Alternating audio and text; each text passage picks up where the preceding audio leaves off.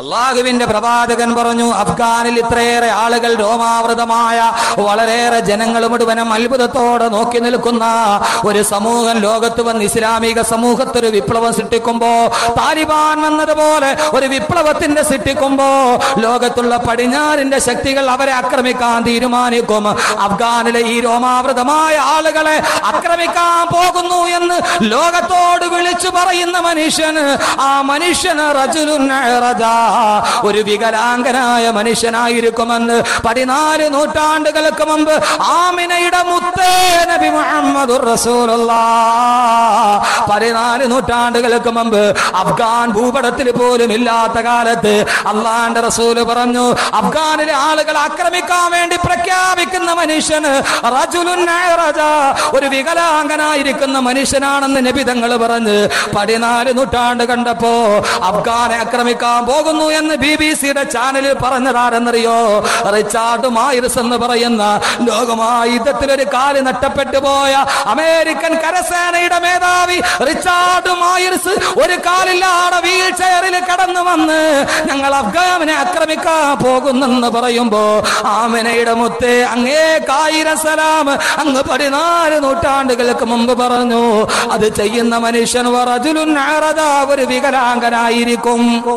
Richard മൈർസ് ഒരു കാലില്ല, wheel ചെയറിൽ വന്നിട്ടാണ് പറഞ്ഞത് BBC-യിൽ അഫ്ഗാൻ ആക്രമിക്കാൻ പോകുന്നു എന്ന്. ഇനി ലോകം അവസാനിക്കാൻ പോകുന്ന തെളിവേണോ? മാത്രമല്ല റസൂലുള്ള പറഞ്ഞു, അങ്ങനെ ഇമാം മഹ്ദി വരും. ഇമാം മഹ്ദി അലൈഹി സ്വലാത്തു വസ്സലാം വന്നു കഴിയുമ്പോ അവസാനം എല്ലാത്തിനും പരിഹാരമായി ഇമാം മഹ്ദി ലോകത്തെ നയിക്കും. ലോകം മുഴുവനും ഇസ്ലാമിന്റെ കീഴിൽ വരും. അങ്ങനെ ഇമാം മഹ്ദിയുടെ കീഴിൽ ലോകം മുഴുവനും സമൃദ്ധിയുണ്ട്. പേലിയുടെ കാര്യം പോലെ കള്ളവുമില്ല, പൊളിയുമില്ല, എള്ളോളമില്ല, പൊളിവചനോ എന്ന് പറഞ്ഞതുപോലെ എല്ലായിടത്തും ശാന്തി കളിയാടുമ്പോ മുസ്ലിമീങ്ങൾ സമാധാനത്തോടെ കിടന്നുറങ്ങും. അതാ അടുത്ത വാർത്ത വരുന്നത്, അതാ ഖുറൂജു മസീഹി ദജ്ജാൽ, ദജ്ജാൽ പുറപ്പെടലായി. ദജ്ജാൽ മനുഷ്യരെ മുഴുവനും കൊന്നൊടുക്കുമ്പോ ദജ്ജാൽ മനുഷ്യരെ മുഴുവനും 900,000 ജൂതന്മാര് ദജ്ജാലിന്റെ പുറകിൽ അണിനിരക്കും. ഇന്നത്തെ ഇസ്രായേലിന്റെ സന്താനങ്ങൾ, പലസ്തീനിലെ പാവപ്പെട്ടവരെ വിമാനവേദ പീരങ്കികളുടെ മുമ്പിൽ തച്ചുടയ്ക്കുന്ന ഇസ്രായേലിന്റെ ജൂതന്മാര്, 90,000 ജൂതന്മാര് ദജ്ജാലിന്റെ പുറകിലുണ്ടാകും. മുസ്ലിമീങ്ങളെ മുഴുവനും ദജ്ജാല് മനുഷ്യനെ രണ്ടായിട്ട് കീറി കാണിക്കും. അത്രേ, രണ്ടായിട്ട് കീറിയിട്ട് വീണ്ടും ഒട്ടിച്ച് കാണിക്കും. അവൻ കയ്യിൽ വെച്ച് തീപ്പന്തം ഉണ്ടാക്കി കാണിക്കും. കടലിലെ വെള്ളം മുഴുവനും കുടിച്ചു വറ്റി കാണിക്കും. മുസ്ലിമീങ്ങളെ മുഴുവനെ കത്തിക്കരിച്ച് ചാമ്പലാക്കുമ്പോ മുസ്ലിമീങ്ങൾ ഇമാം മഹ്ദിയോട് പരാതി പറയുമ്പോ ഇമാം മഹ്ദി ദജ്ജാലിനെ നേരിടാൻ വേണ്ടി യാത്ര ചെയ്യും. അവർ യാത്ര ചെയ്ത് ദിമിഷ്കിലെ പള്ളിയിലെത്തും. അവിടെ അസർ നമസ്കാരത്തിന് ബാങ്ക് വിളിച്ച് കാത്തിരിക്കുമ്പോ അതാ ദിമിഷ്കിലെ പള്ളിയുടെ വെള്ളമിനാരത്തില്, കിഴക്കേ ഭാഗത്തുള്ള വെള്ളമിനാരത്തില്, മിമ്മിനാരത്തിൽ ദിമിഷ്കിലെ പള്ളിയിലെ വെള്ളമിനാരത്തില് അതാ ബഹുമാനപ്പെട്ട റൂഹുല്ലാഹി ഈസാ നബി അലൈഹി സ്വലാത്തു വസ്സലാം വന്നിറങ്ങുമെന്ന് നബി മുഹമ്മദുർ റസൂലുള്ളാഹ്. ഈസാ നബി വരും ദിമിഷ്കിലെ പള്ളത്തിലോ വെള്ളമിനാരത്തില്. അള്ളാഹുവിന്റെ റസൂൽ എന്ന് പറയുമ്പോൾ ദിമിഷ്കിൽ ഇസ്ലാം ചെന്നിട്ടുമില്ല, അങ്ങനെ ഒരു പള്ളിയില്ല, അതിനൊരു വെള്ളമിനാരവും ഇല്ല. പക്ഷെ ഇപ്പൊ അതിന് പള്ളിയുണ്ട്, വെള്ളമിനാരമുണ്ട്. കിഴക്കേ ഭാഗത്ത് വെള്ളമിനാരം, മിനാറത്തിൽ ബൈള. ഈസാ നബി വന്നിറങ്ങും, ഈസാ നബി ഭരിക്കും. അതിനുശേഷം പിന്നെ യൗജൂജ് മൗജൂജ് വരും, ദാബത്തിൽ അറള് വരും, ജഹ്ജ എന്ന് പറയുന്ന ഒരു ഭരണാധികാരി വരും. ഈസാ നബി അലൈഹി സ്വലാത്തു വസ്സലാം വഫാത്താകും. നബി തങ്ങളുടെ റൗളയുടെ തൊട്ടടുത്ത് സ്ഥലം ഇട്ടിട്ടുണ്ട്, അവിടെ കൊണ്ട് അടക്കും. ഒരു വിശാലമായ വിഷയമാണ്, നമുക്ക് പിന്നീട് എപ്പോഴേലും പറയാം. അത് പറഞ്ഞു തന്നാൽ നാളെ കഴിഞ്ഞും തീരൂല. ഏറ്റവും അവസാനം, ലോകാവസാനത്തിന്റെ ഏറ്റവും അവസാനത്തെ അടയാളം എന്താ? ഒരു സൂര്യഗ്രഹണം ഉണ്ടാവും. ലോകാവസാനത്തിന്റെ ഏറ്റവും അവസാനത്തിന് തൊട്ടുമുമ്പുള്ള അടയാളം ഒരു സൂര്യഗ്രഹണം ഉണ്ടാവും. ഇപ്പൊ ഒരു സൂര്യഗ്രഹണം നടന്നില്ലേ? ഉച്ചയ്ക്ക് രാത്രിയായി, പേടിച്ച് വിറച്ചു നിന്ന്. മണക്കാട് ഞാൻ ജുമയ്ക്ക് സൂര്യഗ്രഹണം പറഞ്ഞപ്പോ പിറ്റേ ആഴ്ച വേണം പൊന്നുസ്താങ്ങൾ വല്ലാതെ പേടിപ്പിച്ചോളഞ്ഞു. ഞാൻ പേടിപ്പിച്ചിട്ട് അള്ള പറഞ്ഞല്ല, സൂര്യഗ്രഹണം മനുഷ്യരെ പേടിപ്പിക്കാൻ വേണ്ടി അള്ള വെച്ചിരിക്കുകയാണ്. കിയാമത്താളിന് മുമ്പ് ഒരു സൂര്യഗ്രഹണം ഉണ്ടാവും. ഒരു രാത്രി ജനങ്ങൾ ഇശാനിസ്കാരമൊക്കെ കഴിഞ്ഞ് കിടന്നുറങ്ങിയിട്ട് രാവിലെ നോക്കുമ്പോൾ സൂര്യനെ കാണാനില്ല. രാവിലെ സൂര്യൻ ഉദിക്കുന്നില്ല, കൂരിരുട്ട്, വെളിച്ചമില്ല. അന്ന് വെളിച്ചത്തിന് വേണ്ടി ഏതൊക്കെ സംവിധാനമുണ്ടോ, തീപ്പെട്ടി വരച്ചാൽ കത്തൂല, ലൈറ്റ് ഇട്ടാൽ തെളിയൂല, ബഹുമാനപ്പെട്ട റസൂലുള്ളാഹി സ്വല്ലല്ലാഹു അലൈഹി വസല്ലം പറഞ്ഞു, ജനങ്ങൾ വിശന്ന് കിടന്ന് കരഞ്ഞ് അവസാനം 3 ദിവസം കഴിഞ്ഞിട്ടാണ് സൂര്യൻ ഉദിക്കുന്നത് എവിടെ നിന്നാ? പടിഞ്ഞാറ് നിന്ന്. അതേവരെ കിഴക്കുദിച്ച സൂര്യൻ പടിഞ്ഞാറ് നിന്ന് ഉദിക്കും. പടിഞ്ഞാറ് നിന്ന് സൂര്യൻ ഉദിച്ചാൽ അതോടെ തൗബയുടെ വാതിൽ അടക്കപ്പെട്ടു. ഇനി ആര് പറഞ്ഞാലും തൗബ സ്വീകരിക്കപ്പെടുകയില്ല. അങ്ങനെ ഇരിക്കുമ്പോഴാണ് ലോകാവസാനത്തിന്റെ ഏറ്റവും അവസാനത്തെ അടയാളം. അതെന്തറിയുമോ? കഅബാലയം പൊളിക്കപ്പെടുമെന്ന് നബി മുഹമ്മദ് റസൂലുള്ളാഹ്. 60,000-ഓളം വരുന്ന ആളുകൾ കഅബാലയം പൊളിക്കും. അതിലൊരു മനുഷ്യൻ കഅബാലയത്തിന്റെ മുകളിൽ കയറി നിൽക്കും, കഅബയുടെ ഇഷ്ടിക പിഴുതെടുക്കും. ആ മനുഷ്യന്റെ കുതികാല്, അവന്റെ കാലിന്റെ വിരൽ പുറകോട്ടും കാലിന്റെ കുതി മുമ്പോട്ടുമായി ഇരിക്കുമെന്ന് നബി മുഹമ്മദ് റസൂലുള്ളാഹ്. 60,000 പേര് നിരന്ന് ജിദ്ദ കടലിടുക്ക് വരെ നിൽക്കും. ഓരോ ഇഷ്ടികയും കൈമാറി കഅബാലയത്തിന്റെ കല്ലുകൾ ജിദ്ദ കടലിടുക്കിലേക്ക് വലിച്ചെറിയും. കഅബാലയം പൊളിക്കപ്പെട്ടാൽ പിന്നെ ഒരു മനുഷ്യന് നിസ്കാരമില്ല, കിബിലയില്ലാതെ പിന്നെന്ത് നിസ്കാരമാണ്? നിസ്കാരമില്ല, നോമ്പില്ല, തസ്ബീഹില്ല, ഒന്നുമില്ലാതെ 3 ദിവസം ജനങ്ങൾ കിടന്നുറങ്ങും. അവസാനം അതാ ഒരു ദിവസം വ്യാഴാഴ്ച കിടന്നുറങ്ങി, വെള്ളിയാഴ്ച രാവിലെ സുബഹിന്റെ സമയമാകുമ്പോ പള്ളിയുടെ ബാങ്കല്ല കേൾക്കുന്നത്, ഒരു വല്ലാത്ത ശബ്ദം കേൾക്കുന്നു, സൈറൻ മുഴങ്ങുന്നത് പോലെ. അതേതെന്നറിയുമോ? ഇസ്രാഫീൽ സൂറെന്ന കാഹളത്തിൽ ഊതുന്നതാണെന്ന് പ്രവാചകൻ നബി മുഹമ്മദ് റസൂലുള്ളാഹ്. രാവിലെ കേൾക്കുന്നത് ഇസ്രാഫീൽ സൂറെന്ന കാഹളത്തിൽ ഊതുന്നതാണ്. വെള്ളിയാഴ്ചയാണ് ലോകം അവസാനിക്കുന്നത്. റസൂലുള്ളാഹി പറഞ്ഞിട്ടുണ്ട്, അവസാനിക്കണ ഏതായാലും എന്നായിരിക്കും? വെള്ളിയാഴ്ച ആയിരിക്കും. അതുകൊണ്ട് വെള്ളിയാഴ്ചയെങ്കിലും പള്ളിയിൽ പോണേ. ലോകാവസാനം ഏതായാലും വരുന്ന വെള്ളിയാഴ്ചയാണ്. വെള്ളിയാഴ്ച പള്ളിയിൽ ചെല്ലുമ്പോൾ എപ്പോഴും ദുആ ചെയ്യണം, അല്ലാഹ് ഈ വെള്ളിയാഴ്ച ആക്കല്ലേ എന്ന്. വെള്ളിയാഴ്ച പോകൂല.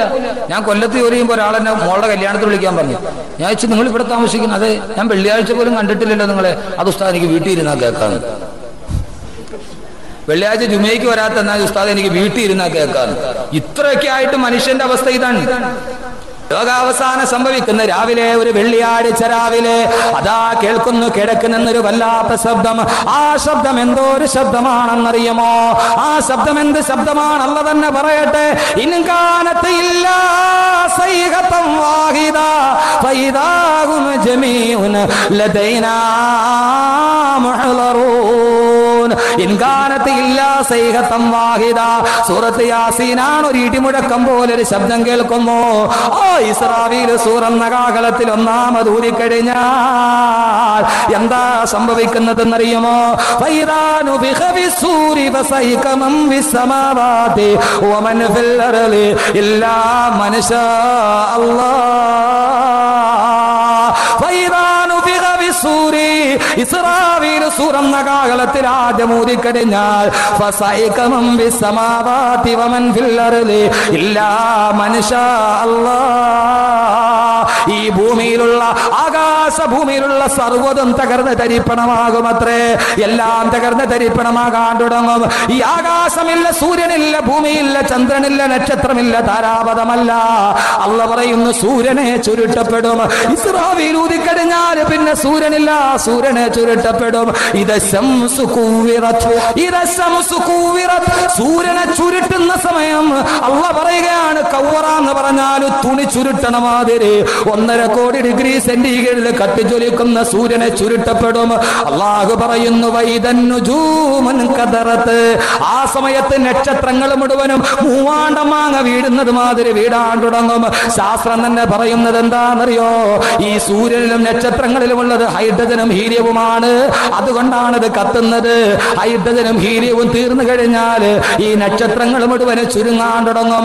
അത് ചുരുങ്ങി അവസാനം ആകാശത്തൊരു പൊട്ടക്കിണറുണ്ടത്രേ. അതിന്റെ പേര് ദ ബ്ലാക്ക് ഹോൾ, തമോഗർത്തം എന്ന് പറയുന്ന ഒരു വലിയ കുഴിയുണ്ട്. ഈ നക്ഷത്രങ്ങൾ ചുരുങ്ങി വൈറ്റ് ഡാർഫ്, വെളുത്ത കുള്ളൻ എന്ന് പറയുന്ന അവസ്ഥയിൽ ഈ കുഴിയിലേക്ക് ഉരുകി ഒലിക്കാൻ തുടങ്ങും. തമോഗർത്തത്തിലേക്ക് ബിഗ് ബാങ് തിയറി പഠിക്കുന്ന കുട്ടികൾക്കറിയാം ഈ സൂര്യന്റെ അവസാനം എങ്ങനെയാണ്. ശാസ്ത്രം തന്നെ പറയുകയാണ്, ഒരിക്കലേതായാൽ സൂര്യൻ തകരും. ഈ സൂര്യൻ മുഴുവനും കൊച്ചായി ഉരുകി ഉരുകടിയിലേക്ക് പോയി വീടും. ആ സൂര്യനും നക്ഷത്രങ്ങളും ഉരുകി ഒലിച്ച് ഒലിച്ചു വീടുന്ന ദ്രാവകമുണ്ടല്ലോ, അത് ഒരു സ്പൂണിൽ കോരിയെടുത്തിട്ട് അത് കൊണ്ടുവന്ന് തൂക്കി നോക്കിയാൽ ആ ഒരു സ്പൂൺ ദ്രാവകത്തിന് 1000 ടൺ ഭാരമുണ്ടാകുമെന്ന് ശാസ്ത്രലോകം പറയുമ്പോ അല്ലാഹു 14 നൂറ്റാണ്ടുകൾക്ക് മുമ്പ് പറയുകയാ. ഫലാ മനുഷ്യ, കാര്യം നീ നിശ്ചയിക്കുന്നത് പോലെയല്ല. ഉഖ്സിമു ബിമവാഖിൻ നുജൂം, നക്ഷത്രങ്ങൾ വീഴുന്ന സ്ഥലത്തെ കൊണ്ട് ഞാൻ സത്യം ചെയ്യുകയാ. അല്ലാഹു പറയുന്ന നക്ഷത്രം പോയി വീഴുന്ന ഒരു ഗുഹയുണ്ടെന്ന് ഖുർആൻ സൂറത്തുൽ വാഖിയയിൽ പറയുമ്പോ സൂര്യൻ തകരും, നക്ഷത്രം തകരും. സഹോദരങ്ങളെ, സൂര്യൻ നോക്കുമ്പോ ഇസ്രാഫീലിന്റെ കാഹളം കേട്ടിട്ട് ജനങ്ങൾ നോക്കുമ്പോ സൂര്യനെ കാണാനില്ല, നക്ഷത്രങ്ങൾ ഉതിർന്ന് താഴോട്ട് വീഴുന്നു. അല്ലാഹുവിന്റെ ഖുർആൻ പറയുന്നു വൈദൽ ജിബാലു സുയ്യിറത്, പർവ്വതങ്ങൾ മുഴുവനും തകർന്ന് തരിപ്പണമാകലായി. ആ സമയത്ത് ഭൂമിയുടെ അവസ്ഥ എന്താ? ഇദാ സുൽസിലത്തിൽ അർദു സിൽസാലഹാ വഅഖറജത്തിൽ അർദു അത്ഖാലഹാ, ഭൂമി കിടുകിടാകടന്ന് വിറക്കാൻ തുടങ്ങി. ഭൂമി പല കഷണങ്ങളായിട്ട് പൊട്ടിപ്പിളരലായി. അതിന്റെ ഉള്ളിൽ കിടക്കുന്ന സർവ്വ വസ്തുക്കളും പുറത്തോട്ട് തള്ളലായി. തഫ്സീറിൽ കാണാം, അതേവരെ മയ്യത്തടക്കിയ മയ്യത്തുകൾ മുഴുവനും, കല്ലൂർ പള്ളിക്കുള്ളിൽ അടക്കപ്പെട്ട സർവ്വ മയ്യത്തുകളും വെളിയിലോട്ട് നടക്കലായി. മനുഷ്യൻ നോക്കുമ്പോ അവന്റെ താൽപ്പീടിലൂടെ മയ്യത്തുകളുടെ പ്രവാഹം ഇങ്ങനെ വരികയാണ്. മനുഷ്യൻ വല്ലാതെ പേടിച്ചു വിറച്ചു പോകും. വഖാലൽ ഇൻസാനു മാല, മനുഷ്യൻ ചോദിക്കും ഈ ഭൂമിക്കെന്ത് പറ്റിപ്പോയി, ഈ ഭൂമിക്കെന്ത് പറ്റിപ്പോയി? അതാ ആകാശം താഴോട്ട് വീടുന്നു, നക്ഷത്രങ്ങൾ ഉതിർന്നു വീടുന്നു, സൂര്യനെ ചുരുട്ടപ്പെടുന്നു. ഈ കാണുന്ന പർവ്വതങ്ങളോ അപ്പൂപ്പൻ താടി പറക്കുന്നത് പോലെ പാറ കഷണങ്ങൾ തലയുടെ മുകളിലൂടെ പാറി പാറി നടക്കുന്നു. വടവൃക്ഷങ്ങൾ മുഴുവനും തകർന്ന് തരിപ്പണമാകുന്നു. നാൽക്കാലികൾ നിലവിളിക്കാൻ തുടങ്ങുന്നു. ചത്തുപന്തിയ നാൽക്കാലികൾ കാൽക്കീടിലൂടെ ഒലിച്ചു നടക്കുമ്പോ, പാറക്കെട്ടുകൾ തലയിലൂടെ പറന്നു പോകുമ്പോ, ഭൂമി കടന്നിട്ടൊരു സംഹാര താണ്ഡവമാടുമ്പോ മനുഷ്യൻ ചോദിച്ചു പോകുമ്പോ കാലൽ ഇൻസാനോ മാലഹാ, ഈ ഭൂമിക്കെന്ത് പറ്റിപ്പോയി എന്ന് വിചാരിക്കുമ്പോ എല്ലാം തകർന്ന് തരിപ്പണമാകും. പൊട്ടിപ്പിളർന്ന് തകർന്നു വീടും അമ്പരം എന്നുള്ളതും ഖുർആനിലുണ്ട് വിളംബരം.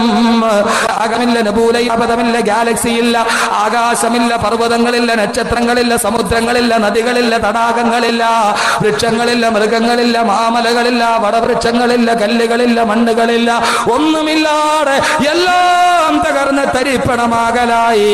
അല്ലാഹു പറയുന്നു കുല്ലു മൻ അലൈഹാ ഫാൻ വയബ്ഖാ വജ്ഹു റബ്ബിക ദുൽ ജലാലി വൽ ഇക്റാം വകുല്ലു മൻ അലൈഹാ ഫാൻ, എല്ലാം തകർന്ന് തരിപ്പണമായി. വയബ്ഖാ വജ്ഹു റബ്ബിക ദുൽ ജലാലി വൽ ഇക്റാം, മാന്യനും പ്രതാപവാനുമായ അല്ലാഹു മാത്രം ബാക്കിയായി. എല്ലാം മരിച്ചു, എല്ലാം മരിച്ചു. മാന്യനും പ്രതാപവാനുമായ അല്ലാഹു മാത്രം ബാക്കിയായി. വേറെ ആരുമില്ല. എല്ലാം ഭൂലോകത്ത് പിന്നെ ഒരു സാധനവും ഇല്ല. സഹോദരങ്ങളെല്ലാം മരിക്കും. ജിബ്രീൽ മരിക്കും, ഇസ്രാഫീൽ മരിക്കും, മീകായിൽ മരിക്കും, മലക്കുകൾ മരിക്കും. അല്ലാഹു മാത്രം, വേറെ ഒന്നുമില്ല. ഇനി ഇൻഷാ അല്ലാഹ് നാലാമത്തെ ലോകം. സാധാരണ സ്കൂളിൽ കുട്ടികൾ പഠിപ്പിക്കുമ്പോൾ സാധാരണ പറയുന്ന ഇംഗ്ലീഷ് പഠിപ്പിക്കുമ്പോൾ ആദ്യം പറയുന്ന ഫുൾ വാക്കാണ് the Columbus discovered America. Columbus ആണ് അമേരിക്ക കണ്ടുപിടിച്ചത്. കൊളംബസ് അമേരിക്ക കണ്ടുപിടിക്കുന്നതിന് മുമ്പ് ലോകത്തിലെ ഏറ്റവും വലിയ സാമ്രാജ്യം എന്ന് അഹങ്കരിച്ചിരുന്നത് സ്പെയിൻ രാജവംശമായിരുന്നു. സ്പെയിനാണ് ലോകത്തിന്റെ അതിർത്തി എന്നൊരു ധാരണ സ്പെയിൻ രാജവംശത്തിനുണ്ടായിരുന്നു. അതുകൊണ്ട് തന്നെ സ്പെയിൻ രാജവംശത്തിന്റെ രാജമുദ്ര ഹെർക്കുലിയൻ സ്തംഭങ്ങളും അതിന്റെ താഴെ സ്പാനിഷ് ഭാഷയിൽ നെ പ്ലസ് അൾട്ര എന്ന് എഴുതി വെച്ചിട്ടുണ്ട്. അതിന്റെ അർത്ഥം ഇനി അങ്ങോട്ട് ഒന്നുമില്ല എന്നാണ്. ആ രാജവംശത്തിന്റെ മുദ്ര തന്നെ അങ്ങനെയായിരുന്നു 16-ാം നൂറ്റാണ്ടിൽ. നെ പ്ലസ് അൾട്ര എന്ന സ്പാനിഷ് വാക്കിന്റെ അർത്ഥം ഇനി അങ്ങോട്ടൊന്നുമില്ല, സ്പെയിൻ എത്തിയാൽ ലോകം തീർന്നു എന്നൊരു ധാരണയായിരുന്നു. സ്പെയിനാണ് ലോകത്തിന്റെ അതിർത്തി, ഇനി അങ്ങോട്ടൊന്നുമില്ല എന്നവരുടെ രാജമുദ്രയിൽ തന്നെ എഴുതി വെച്ചിരുന്നു. അതിനുശേഷം കൊളംബസ് അമേരിക്ക കണ്ടുപിടിച്ചപ്പോ ലോകത്ത് ഇനിയും വളരെയേറെ കണ്ടുപിടിക്കാനും കാണാനുമുണ്ട് എന്ന് ബോധ്യമായപ്പോ സ്പാനിഷ് രാജവംശം നിലപാട് മാറ്റുകയും നെ പ്ലസ് അൾട്ര എന്ന് എഴുതിയതിൽ നിന്ന് നെ എന്ന് പറയുന്ന വാക്ക് വെട്ടിക്കഴിഞ്ഞു, പ്ലസ് അൾട്ര എന്നാക്കി. അതിന്റെ അർത്ഥം ഇനിയും പലതും അറിയാനുണ്ട് എന്നാണ്. ഇനി ഒന്നുമില്ല എന്ന് പറഞ്ഞവർ ഇനിയും പലതും അറിയാനുണ്ട് എന്ന് പറഞ്ഞ സ്പാനിഷ് രാജവംശത്തിന്റെ കഥ ചരിത്രത്തിൽ കാണാം. ഞാൻ പറഞ്ഞത് ഒരു കാലഘട്ടത്തിൽ മനുഷ്യൻ അവന്റെ വിവരം, അവന്റെ അറിവ്, ലോകത്തെക്കുറിച്ചുള്ള മുഴുവൻ അറിവുകളും ഞങ്ങൾ കരസ്ഥമാക്കി എന്ന ഒരു നിത്യമായ ധാരണയിലായിരുന്നു.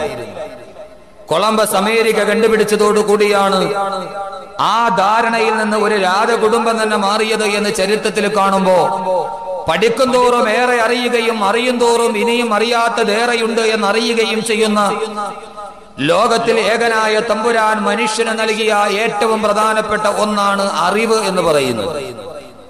ആ അറിവിലൂടെയാണ് മനുഷ്യൻ പുരോഗതി പ്രാപിച്ചത്. ലോകത്ത് എല്ലാ മനുഷ്യർക്കും അല്ലാഹു സുബ്ഹാനഹു വ തആല ലോകത്ത് 6 കോടിയോളം വരുന്ന ജീവജാലങ്ങളെ സൃഷ്ടിച്ചിട്ടുണ്ട്. ആ ജീവജാലങ്ങളിൽ 5,99,99,999 ജീവിവർഗങ്ങൾക്കും ഇല്ലാത്ത ഒരേ ഒരു സംവിധാനം അള്ളാഹു മനുഷ്യൻ എന്ന് പറയുന്നവന്റെ ഒരു സൃഷ്ടിക്ക് കൊടുത്തിട്ടുണ്ട്. അത് അറിവാണ്, പഞ്ചേന്ദ്രിയ പരിജ്ഞാനം. അതുകൊണ്ട് തന്നെ ലോകത്ത് പുരോഗതി അവകാശപ്പെടുന്നത് മനുഷ്യന് മാത്രമാണ്. ലോകത്തിലെ ആദ്യത്തെ കാക്ക എങ്ങനെയാണോ കൂടുണ്ടാക്കിയത് അതുപോലെ തന്നെയാണ് ഇന്നത്തെ കാക്കയും കൂടുണ്ടാക്കുന്നത്. കാക്ക വൃദ്ധ്യമാറി പരീക്ഷിച്ചിട്ടില്ല. ലോകത്തിലെ ആദ്യത്തെ പശു എങ്ങനെയാണോ പുല്ല് തിന്നത് അതേപോലെയാണ് 21ാം നൂറ്റാണ്ടിലെ പശുവും പുല്ല് തിന്നുന്നത്. ലോകത്തിലെ ആദ്യത്തെ നായ എങ്ങനെയാണോ വെള്ളം കുടിച്ചത് അതുപോലെ തന്നെ നക്കിയാണ് ഇന്നും നായ വെള്ളം കുടിക്കുന്നത്. ഏറ്റവും വലിയ ശാസ്ത്രജ്ഞന്റെ വീട്ടിൽ അവന്റെ തൊടലിൽ കിടക്കുന്ന പട്ടി പോലെ ശാസ്ത്രജ്ഞന്റെ അടുത്ത് കിടന്നതുകൊണ്ട് അവൻ ഇനി മുതൽ ഞാൻ ഡൈനിങ് ടേബിളിൽ ഇരുന്നേ കുടിക്കൂ എന്ന് പട്ടി തീരുമാനിച്ചിട്ടില്ല. ലോകത്തെല്ലാ നായയും ആദ്യം എങ്ങനെയായിരുന്നോ അങ്ങനെയാണ്. കുരുവി എങ്ങനെയാണോ കൂടുണ്ടാക്കിയത് അതുപോലെയാണ് ഇന്നത്തെ കുരുവിയും കൂടുണ്ടാക്കിയത്. ലോകത്തിലെ ആദ്യത്തെ ആന മനുഷ്യനേക്കാൾ 10 ഇരട്ടി വലിപ്പമുണ്ടായിട്ടും അതെങ്ങനെയാണോ അതിന്റെ ഭക്ഷണം ഒടിച്ചു തിന്നത് അതുപോലെ തന്നെയാണ് ഇന്നും ആനകൾ ഭക്ഷണം കഴിക്കുന്നത്. ലോകത്തുള്ള എല്ലാ വസ്തുക്കളും, പാമ്പുകൾ എങ്ങനെയാണോ സഞ്ചരിച്ചത് അതേപോലെയാണ് ഇന്നും സഞ്ചരിക്കുക. ഇതിനെല്ലാം മാറ്റമുണ്ടായത് മനുഷ്യന് മാത്രമാണ്. ആദ്യത്തെ മനുഷ്യൻ ഭക്ഷണം കഴിച്ചതുപോലെയല്ല ഇന്നത്തെ മനുഷ്യൻ ഭക്ഷണം കഴിക്കുക. ആദ്യം മനുഷ്യൻ വസ്ത്രമെടുത്തതുപോലെയല്ല ഇന്ന് വസ്ത്രമെടുക്കുക. ആദ്യം മനുഷ്യൻ വസ്ത്രമെടുക്കാത്തവനായിരുന്നു. കുറച്ചുകൂടി പുരോഗതി പ്രാപിച്ചപ്പോൾ അവൻ മരത്തിന്റെ തോലെടുത്ത് നഗ്നത മറക്കാൻ തുടങ്ങി. പിന്നീട് അവൻ സ്വന്തം കൈകൾ കൊണ്ട് തുന്നിയുണ്ടാക്കുന്ന വസ്ത്രമാക്കി. മരത്തിന്റെ ഇലകൾ അവന്റെ വസ്ത്രമാക്കി. പിന്നീട് തുന്നുന്ന വസ്ത്രങ്ങളായി. ഏറ്റവും അവസാനം 80 ലക്ഷം രൂപ വിലയുള്ള ഷർട്ട് പോലും ഇടാൻ മനുഷ്യൻ അവന്റെ പുരോഗതിയിലേക്ക് കടന്നു കളഞ്ഞു. ആദ്യത്തെ മനുഷ്യൻ തീയുണ്ടാക്കിയത് കല്ലുകൾ ഉരസിയിട്ടാണ്. വീണ്ടും അവൻ തീപ്പെട്ടി കണ്ടുപിടിച്ചു. പിന്നീട് അവൻ ഗ്യാസ് കണ്ടുപിടിച്ചു. ഇപ്പോൾ അന്തരീക്ഷത്തിൽ നിന്ന് പോലും തീയുണ്ടാക്കാൻ മനുഷ്യൻ കണ്ടുപിടിച്ചു കൊണ്ടേയിരിക്കുകയാണ്. ആദ്യത്തെ മനുഷ്യൻ വീടുണ്ടാക്കിയതുപോലെ ഇലകൾ ഒടിച്ചു വെച്ചിട്ടല്ല മനുഷ്യൻ വീടുണ്ടാക്കുന്നത്. അതെല്ലാം മാറി. ഇലകൾ കൊണ്ട് വീടുണ്ടാക്കിയത് മാറി. കമ്പുകൾ ചാച്ചുവെച്ച വീടുകൾ മാറി. മൺകട്ടകൾ പിടിച്ചുണ്ടാക്കിയ വീടുകൾ മാറി. ചെളി കൊണ്ടുണ്ടാക്കിയ വീടുകൾ മാറി. അവസാനം സിമന്റും കട്ടയും ഒന്നുമില്ലാതെ നാഷണൽ ഹൈവേയിലൂടെ ബൈപ്പാസിലൂടെ പോയാൽ കാണുന്ന ഷിപ്പിന്റെ മാകതിലുള്ള ഇൻഫോ പാർക്ക് പോലെ കൊണ്ടുപോയി വെക്കാൻ കഴിഞ്ഞിട്ട് ഭൂകമ്പമുണ്ടായാൽ എടുത്തുകൊണ്ടു പോകാൻ കഴിയുന്ന സാമഗ്രികൾ കൊണ്ട് വീടുണ്ടാക്കാൻ മനുഷ്യൻ പഠിച്ചു. പുരോഗതി എന്ന് പറയുന്നത് അത് മനുഷ്യന് മാത്രമേ ലോകത്തുള്ളൂ. വേറെ ആർക്കും പുരോഗതിയില്ല. ആ പുരോഗതിയുടെ ഒരേ ഒരു അടിസ്ഥാനം അവന്റെ വിജ്ഞാനമാണ്, അറിവ്. ബാക്കി എല്ലാവർക്കും അറിവുണ്ട്, പക്ഷെ അറിവ് അവനെ പുരോഗതിയിലേക്ക് നടക്കുന്നില്ല. എത്രത്തോളം അറിവ് മനുഷ്യനുണ്ടാക്കുന്നുവോ അതാണ് അവന്റെ പുരോഗതിയുടെ നിദാനം എന്ന് പറയുമ്പോൾ അള്ളാഹു തന്നെ പറഞ്ഞത് അതാണ്. വലഖദ് കറംനാ ബനീ ആദം, ആദമിന്റെ സന്താനങ്ങളെ ഞാൻ ബഹുമാനിച്ചിരിക്കുകയാണ്. വലഖദ് കറംനാ ബനീ ആദം, ആദമിന്റെ സന്തതികളെ ഞാൻ ബഹുമാനിച്ചിരിക്കുകയാണ് എന്ന് അല്ലാഹു സുബ്ഹാനഹു വ തആല പറയുമ്പോൾ അറിവുകൾക്ക് പരിമിതിയില്ല. അറിവ് എത്രത്തോളം നാം പഠിച്ചാലും അതിന്റെ ഒരല്പം പോലും നമ്മുടെ ജീവിതത്തിലേക്ക് സംശീകരിക്കാൻ കഴിയില്ല. അതുകൊണ്ട് അറിവ് അനന്തമാണ് എന്ന് ഓർമ്മിപ്പിച്ചുകൊണ്ട് ഞാൻ എന്റെ പ്രിയപ്പെട്ട സഹോദരങ്ങളോട് എന്റെ പ്രഭാഷണത്തിന്റെ 3ാമത്തെ ദിവസത്തിലോട്ട് കടക്കുകയാണ്. നാം ഇന്ന് പറയുന്ന വിഷയം അല്ലാഹുവിന്റെ വിശുദ്ധമായ ഖുർആനിന്റെ ആദ്യ സൂക്തം അൽഹംദുലില്ലാഹി റബ്ബിൽ ആലമീൻ. സർവ്വലോകത്തിന്റെയും രക്ഷിതാവായ അല്ലാഹുവേ, നിനക്കാണ് സർവ്വസ്തുതിയും. അല്ലാഹു പറയുന്നു, സർവ്വലോകങ്ങളുടെയും രക്ഷിതാവ് അല്ലാഹു മാത്രമാണ്. വിഷയം വളരെ വിശാലമായതുകൊണ്ടും സമയം വളരെ പരിമിതമായതുകൊണ്ടും നമുക്ക് ആ ചർച്ചയിലേക്ക് നേരിട്ട് കടക്കാം. ഇനി നാം അറിയേണ്ടത് നമ്മുടെ അറിവുകൾ പരിമിതമാണ് എന്നുള്ള ഓർമ്മയിലൂടെ അറിവിന്റെ ലോകങ്ങളുടെ വാതായനങ്ങൾ തുറക്കുക. ഖുർആൻ നമ്മോട് അതാണ് പറഞ്ഞത്. ഏറ്റവും കൂടുതൽ പഠിക്കേണ്ടവനായിരിക്കണം മനുഷ്യൻ. അല്ലാഹുവിന്റെ ഖുർആൻ പറയുന്നു അൽഹംദുലില്ലാഹി റബ്ബിൽ ആലമീൻ. സർവ്വ ആലമുകളുടെയും ഉടമസ്ഥൻ അല്ലാഹുവാണ്. ആലം എന്ന് പറഞ്ഞാൽ ലോകം. ഞാൻ നേരത്തെ സൂചിപ്പിച്ചതുപോലെ ആലമീൻ എന്ന് പറഞ്ഞാൽ സർവ്വ ലോകങ്ങളുടെയും ഉടമസ്ഥൻ, ബഹുവചനമാണ്. അപ്പൊ ഒന്നിൽ കൂടുതൽ ലോകമുണ്ട് എന്ന് നമുക്ക് മനസ്സിലായി. സ്വാഭാവികമായും നമുക്കറിയാവുന്ന ഇഹലോകം അറിയാം, പരലോകത്തെ കുറിച്ചറിയാം. ഇതൊന്നുമല്ല, നാം ആരും അറിയാത്ത, നാം ഇതേവരെ ചിന്തിക്കാത്ത ചില ജീവിതത്തിന്റെ ഘട്ടങ്ങളുണ്ട്. സ്വാഭാവികമായും അറിവിന്റെ മുമ്പിൽ മനുഷ്യൻ നിൽക്കുന്നത് ലോകത്ത് 3 ചോദ്യങ്ങൾക്കാണ് ഉത്തരം കണ്ടെത്തേണ്ടത്. ഒന്ന്, മനുഷ്യനെ സംബന്ധിച്ചോളം അവന് ഉത്തരമില്ലാത്ത 3 ചോദ്യങ്ങളുണ്ട്. ഒന്ന്, ഞാൻ എവിടെ നിന്ന് വന്നു? എവിടെ നിന്നാണ് മനുഷ്യൻ വന്നത്? എന്തിനാണ് വന്നത്? ഇനി എവിടേക്കാണ് പോകുന്നത്? ഈ 3 ചോദ്യത്തിനാണ് ഉത്തരം കണ്ടെത്തേണ്ടത്. എവിടെ നിന്ന് വന്നു? ഈ ഭൂമിയിൽ എന്തിനു വന്നു? ഇനി എവിടേക്ക് നാം പോകും?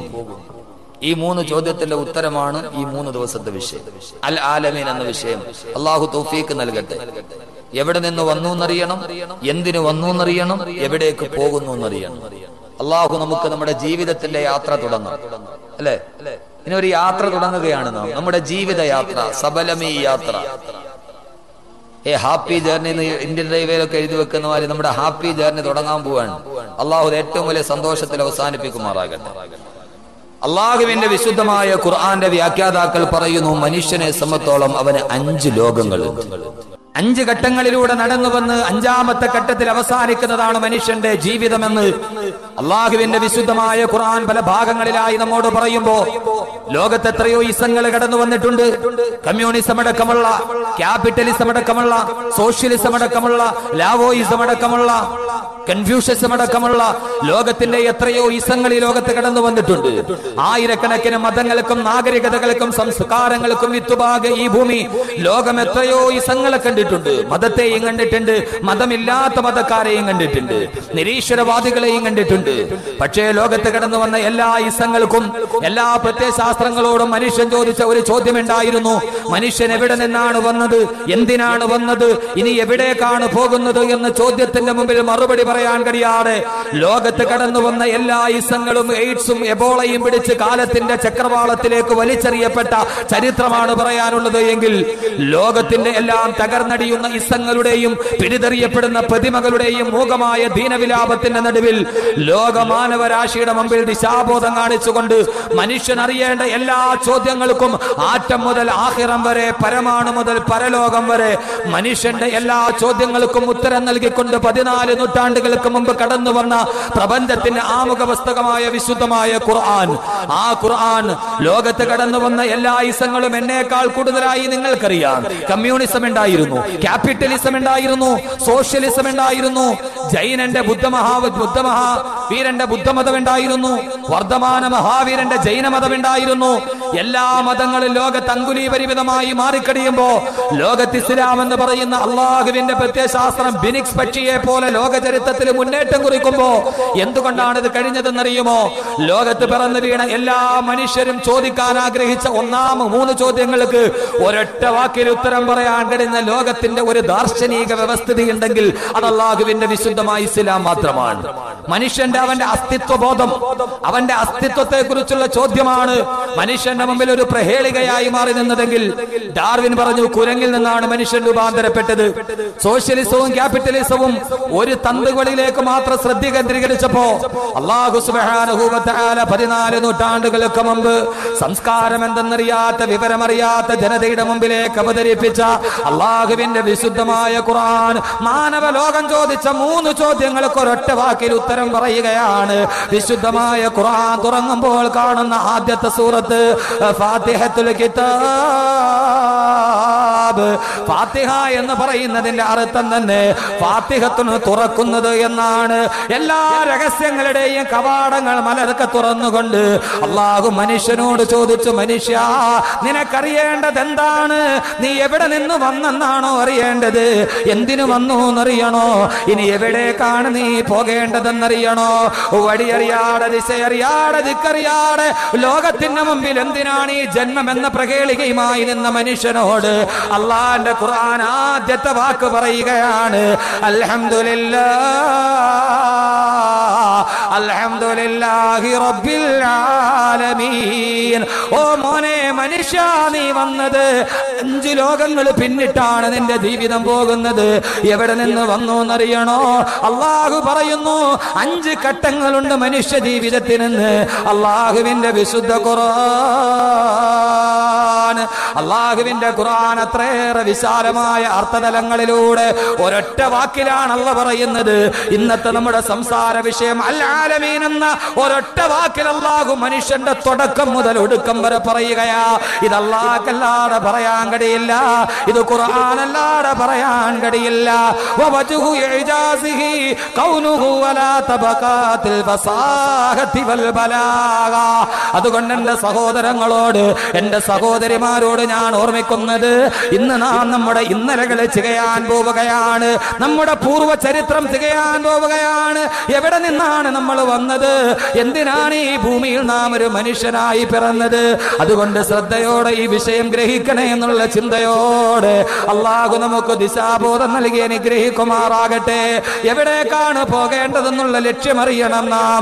ലക്ഷ്യമറിയാതെ പോയാൽ നമ്മുടെ ജീവിതം സഫലമാവില്ല. അതുകൊണ്ടാണ് അല്ലാഹു പറഞ്ഞത് അൽഹംദുലില്ലാഹി റബ്ബിൽ ആലമീൻ. ഖുർആന്റെ ആദ്യ വാക്യമാണ് ഞാൻ ഈ പറയുന്നത്. ഇത് പറഞ്ഞു തന്നെ അവസാനിക്കാൻ ഈ പാവപ്പെട്ടവന് കഴിയുമോ? ലഹാമാനിംഗമോ അജൽബഗിരി ഫീ മദദി വലാ തുസാമു അലൽ ഇഖ്താരി ഫിസ്സബീ. ഇമാം ബുസൂരി, അല്ലാഹു അങ്ങേക്ക് അനുഗ്രഹം ചെയ്യട്ടെ, ഇമാം ബുസൂരി ഖുർആനിനെ കുറിച്ച് പറഞ്ഞതെന്താ? ലഹാ, ഖുർആനിനുണ്ട് മആനിംഗ മൗജിൽ ബഹരി ഫീ മദദി. കടലിന്റെ തിരമാലകളെ പോലെ എണ്ണിയാലും തീരാത്തതാണ് ഖുർആന്റെ അർത്ഥതലങ്ങൾ. ഒരു തിരമാല വന്ന് തീർന്നു എന്ന് നോക്കിയാൽ അടുത്ത തിരമാല അതിനേക്കാൾ വലുതായിട്ട് കടലിൽ ഒരിക്കും തിരമാല നിൽക്കാത്തത് പോലെ തിരമാല പോലെ പടർന്ന് കിടക്കുന്നതാണ് അല്ലാഹുവിന്റെ ഖുർആൻ എന്ന് ഇമാം ബുസൂരി പറയുമ്പോ, ആ ഖുർആനിന്റെ ഒരു വാക്യത്തിന് അർത്ഥം പറയാൻ പരിമിതമായ അറിവ് കൊണ്ട് ശ്രമിക്കുന്ന വിനീതനായ അഹമ്മദ് കബീർ ബാക്കവി, എന്റെ സഹോദരങ്ങളെ, പേരിന് നീളമുണ്ടെങ്കിലും അറിവിന് നീളമില്ലാത്ത, ഒട്ടും തന്നെ അറിവിന്റെ ഒരു തന്ത് പോലും കടന്നു ചെന്നിട്ടില്ലാത്ത ഈ പാവപ്പെട്ടവന് സർവസ്തുതിയും അല്ലാഹുവിനാകുന്നു എന്ന് പറഞ്ഞ് ചർച്ച ചെയ്യുമ്പോ, ഖുർആൻ എന്ന് പറഞ്ഞാൽ അലറിയടിക്കുന്ന മഹാസാഗരം പോലെയാണ്. അലറിയടിക്കുന്ന കടലിന്റെ ഓരത്തുകൂടി നടന്നു പോകുന്ന മുക്കുവ കുട്ടിക്ക് ആ കടൽ തീരത്ത് കിടക്കുന്ന കക്കയും ചിപ്പിയും പെറുക്കിയെടുത്തിട്ട് കടലിന്റെ തിരമാലകൾ ആഞ്ഞടിച്ച് കരയിലേക്ക് വന്ന് തലതല്ലി തിരിച്ചു പോകുമ്പോ, തിരമാല തിരിച്ചു പോകുമ്പോ എവിടെയോ കടലിൽ കിടക്കുന്ന കക്കയും ചിപ്പിയും കടൽ തീരത്ത് വന്നടിയുമ്പോ അതിലൂടെ നടന്നു പോകുന്ന മുക്കുവ കുട്ടി ആ കടലിലെ കക്കയും ചിപ്പിയും, തീരത്തടിഞ്ഞ കക്കയും ചിപ്പിയും പെറുക്കിയെടുത്തിട്ട് ഇത് കടലിലുള്ളതാണെന്ന് പറയുന്നത് പോലെ ആ മുക്കുവ കുട്ടിക്ക് കടലിനെ കുറിച്ച് എന്ത് വിവരമാണുള്ളത്? അവന്റെ കയ്യിലാകെയുള്ളത് കക്കയും ചിപ്പിയുമാണ്. അവനറിയുന്നു പോയി അലറിയെടുക്കുന്ന സാഗരത്തിന്റെ ഉള്ളില് എത്രയോ വില പിടിച്ച പവിടങ്ങൾ, എത്രയോ മുത്തുരത്നങ്ങൾ. അതറിയാൻ കടൽ തീരത്ത് നിൽക്കുന്ന മുക്കുവ കുട്ടിക്കറിയുമോ? സഹോദരങ്ങളെ, ഈ വിനീത വിനീതൻ കടൽ തീരത്ത് നിൽക്കുന്ന ഒരു മുക്കുവ കുട്ടിയെ പോലെ മാത്രമാണ്. കക്കയും ചിപ്പിയും കയ്യിൽ വെച്ചിട്ട് കടലിനെ നോക്കിയിട്ട് ഇത് കടലാന്ന് പറഞ്ഞ മുക്കുവ കുട്ടിയെ പോലെ ഒന്നും അറിയാതെ വിനീതനായ ഞാൻ ഖുർആനിനെ കുറിച്ച് പറയാൻ പോവുകയാണ്. ഖുർആനീക ദർശനം വിടർത്തിക്കാട്ടിയ മായൂര പിഞ്ചത്തിന് മുന്നിൽ ഒന്നും അറിയാത്തൊരു കൊച്ചുകുട്ടിയെ പോലെ അലഞ്ഞു തിരിഞ്ഞ് നടന്നിട്ട് അല്ലാഹുവേ അല്ലാഹുവേ അല്ലാഹുവേ പടച്ചവനെ നിന്റെ ഖുർആനിനെ പറയുമ്പോ പിഴവ് വന്നാൽ പൊറുക്കണേ തമ്പുരാനെ. അല്ലാഹു മനുഷ്യനോട് പറയുന്ന ഉത്തരമാണിത്. റബ്ബിൽ ആലമീൻ, സർവ്വലോകത്തും നിന്റെ പരിപാലകൻ ഞാനാണ്. നീ വന്ന കാലത്തെ കുറിച്ച് ഓർക്കുക. അള്ളാഹുവിന്റെ ഖുർആൻ പറയാണ്, ഒറ്റ വാക്കേ ഉള്ളൂ. ലോകത്ത് ആർക്കും ഉത്തരം കഴിയാൻ പറ്റാത്ത 3 ചോദ്യം ഇതാണ്. മനുഷ്യൻ എവിടെ നിന്ന് വന്നു, എന്തിനു വന്നു, ഇനി എവിടേക്ക് പോകുന്നു? ഖുർആൻ എന്ത് പറയുന്നു നമുക്ക് നോക്കാം. ഒരു മനുഷ്യന്റെ ജീവിതം ആദ്യം നാം അറിയേണ്ടത് ഉമ്മാടെ വയറ്റിൽ നിന്നല്ല നമ്മുടെ ജീവിതം തുടങ്ങി. അതിനു മുമ്പ് ഒരു ലോകമുണ്ട്. ആ ലോകത്തിന്റെ പേരാണ് ആലമുൽ അർവാഹ്. 2 ലോകം ഞാൻ വളരെ വിശദീകരിക്കില്ല, 10 മിനിറ്റ് കൊണ്ട് തീർക്കും.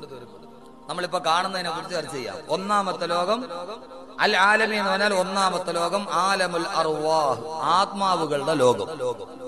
നമ്മൾ ഈ ശരീരത്തോടു കൂടി വന്ന് പാർപ്പ് തുടങ്ങിയതാണ് ഉമ്മാന്റെ ഗർഭാശയത്തിന്റെ ഉള്ളിൽ. അതിനു മുമ്പ് നമ്മളൊരു ലോകമുണ്ടായിരുന്നു. ഏതായിരുന്നു ആ ലോകം? ആത്മാവുകളുടെ ലോകം. ഒന്നാമത്തെ ലോകം ആലമുൽ അർവാഹ് എന്ന് പറഞ്ഞാൽ റൂഹുകളുടെ ലോകം.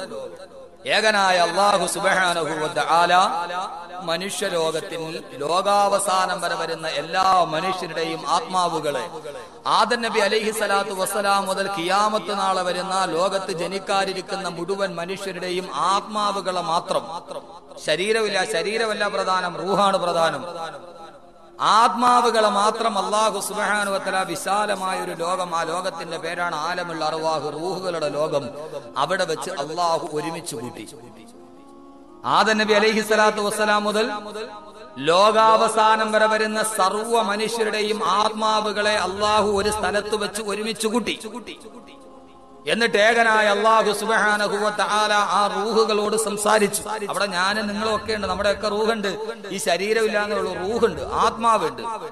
കല്ലൂരുകാരുണ്ട്, ഞാനുണ്ട്. ആദം നബി മുതൽ ലോകത്ത് വരെയുള്ള സർവ്വ ആളുകളും അവരുടെ റൂഹുകളെ മുഴുവനും അല്ലാഹു വിശാലമായ ലോകത്ത് ഒരുമിച്ച് കൂട്ടി. എന്നിട്ട് അല്ലാഹു അവരോട് ചോദിച്ചു. ഖുർആൻ, ഞാൻ പറയുന്നില്ല, ഖുർആൻ.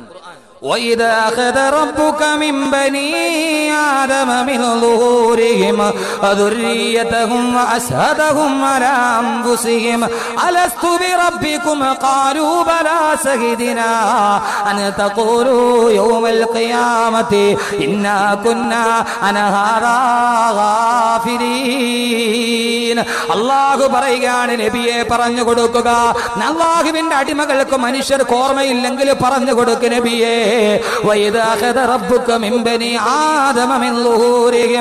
ആദം നബി അലൈഹി സ്വലാത്തു വസ്സലാമിന്റെ മുതുകിൽ നിന്ന് അല്ലാഹു ലോകാവസാനം വരെ വരുന്ന മനുഷ്യരുടെ ആത്മാവുകളെ മുഴുവനും പുറപ്പെടുവിച്ചുവത്രേ. എന്നിട്ട് അല്ലാഹു ആത്മാവുകളുടെ ഒരു ലോകമുണ്ടാക്കിയത്രേ. ആ ലോകമാണ് മനുഷ്യ നിന്റെ ജീവിതത്തിന്റെ തുടക്കം. ആലമുൽ അർവാഹ്, ലോകത്തിൽ മനുഷ്യന്റെ ജീവിതത്തിന്റെ തുടക്കം ആലമുൽ അർവാഹിലാണ്. ഇതാണ് ഒന്നാമത്തെ ലോകം. മനസ്സിലായോ? ഇനി രണ്ടാമത്തെ ലോകം ആലമുൽ അർഹാം. ആലമുൽ അർവാഹിൽ വേറെ കുറെ സംഭവങ്ങളൊക്കെ നടന്നിട്ടുണ്ട്. ആ ലോകമാണ് രണ്ടാമത്തെ ലോകം. അല്ലാഹുവിന്റെ ഖുർആൻ പറയുന്നു, ആലമുൽ അർഹാം, നിന്റെ ജീവിതത്തിന്റെ ഒന്നാമത്തെ ലോകം ആലമുൽ അർവാഹാണ്. അവിടെ നിന്ന് നിന്റെ എല്ലാ ആത്മാവുകളെയും അല്ലാഹു വീണ്ടും ആദം നബിയുടെ മുതുകിലേക്ക് മടക്കി. എന്നിട്ട് അല്ലാഹു സുബ്ഹാനഹു വ തആല മനുഷ്യരെല്ലാം ആദം നബി അലൈഹി സ്വലാത്തു വസ്സലാമിന്റെ മുതുകിലേക്ക് വിട്ടുകിടഞ്ഞ് ഒരു മനുഷ്യൻ പിന്നീട് അല്ലാഹു വരികയാണ്. അല്ലാഹുവിനെ റബ്ബായിട്ട് അംഗീകരിച്ച നാം അംഗീകാരം അനുസരിച്ച് ജീവിക്കുന്നുണ്ടോ എന്ന് പരീക്ഷിക്കാനാണ് അല്ലാഹു രണ്ടാമത്തെ ലോകത്തേക്ക് നമ്മെ പറഞ്ഞു വിടുക. അള്ളാഹു പറയുന്ന അതാ നീ ആലമുൽ അർഹാം, രണ്ടാമത്തെ ലോകം ആലമുൽ അർഹാമാണ്. അത് ഉമ്മാന്റെ ഗർഭാശയത്തിന്റെ ഉള്ളിൽ നീ താമസിക്കുന്ന ദിവസമാണ്.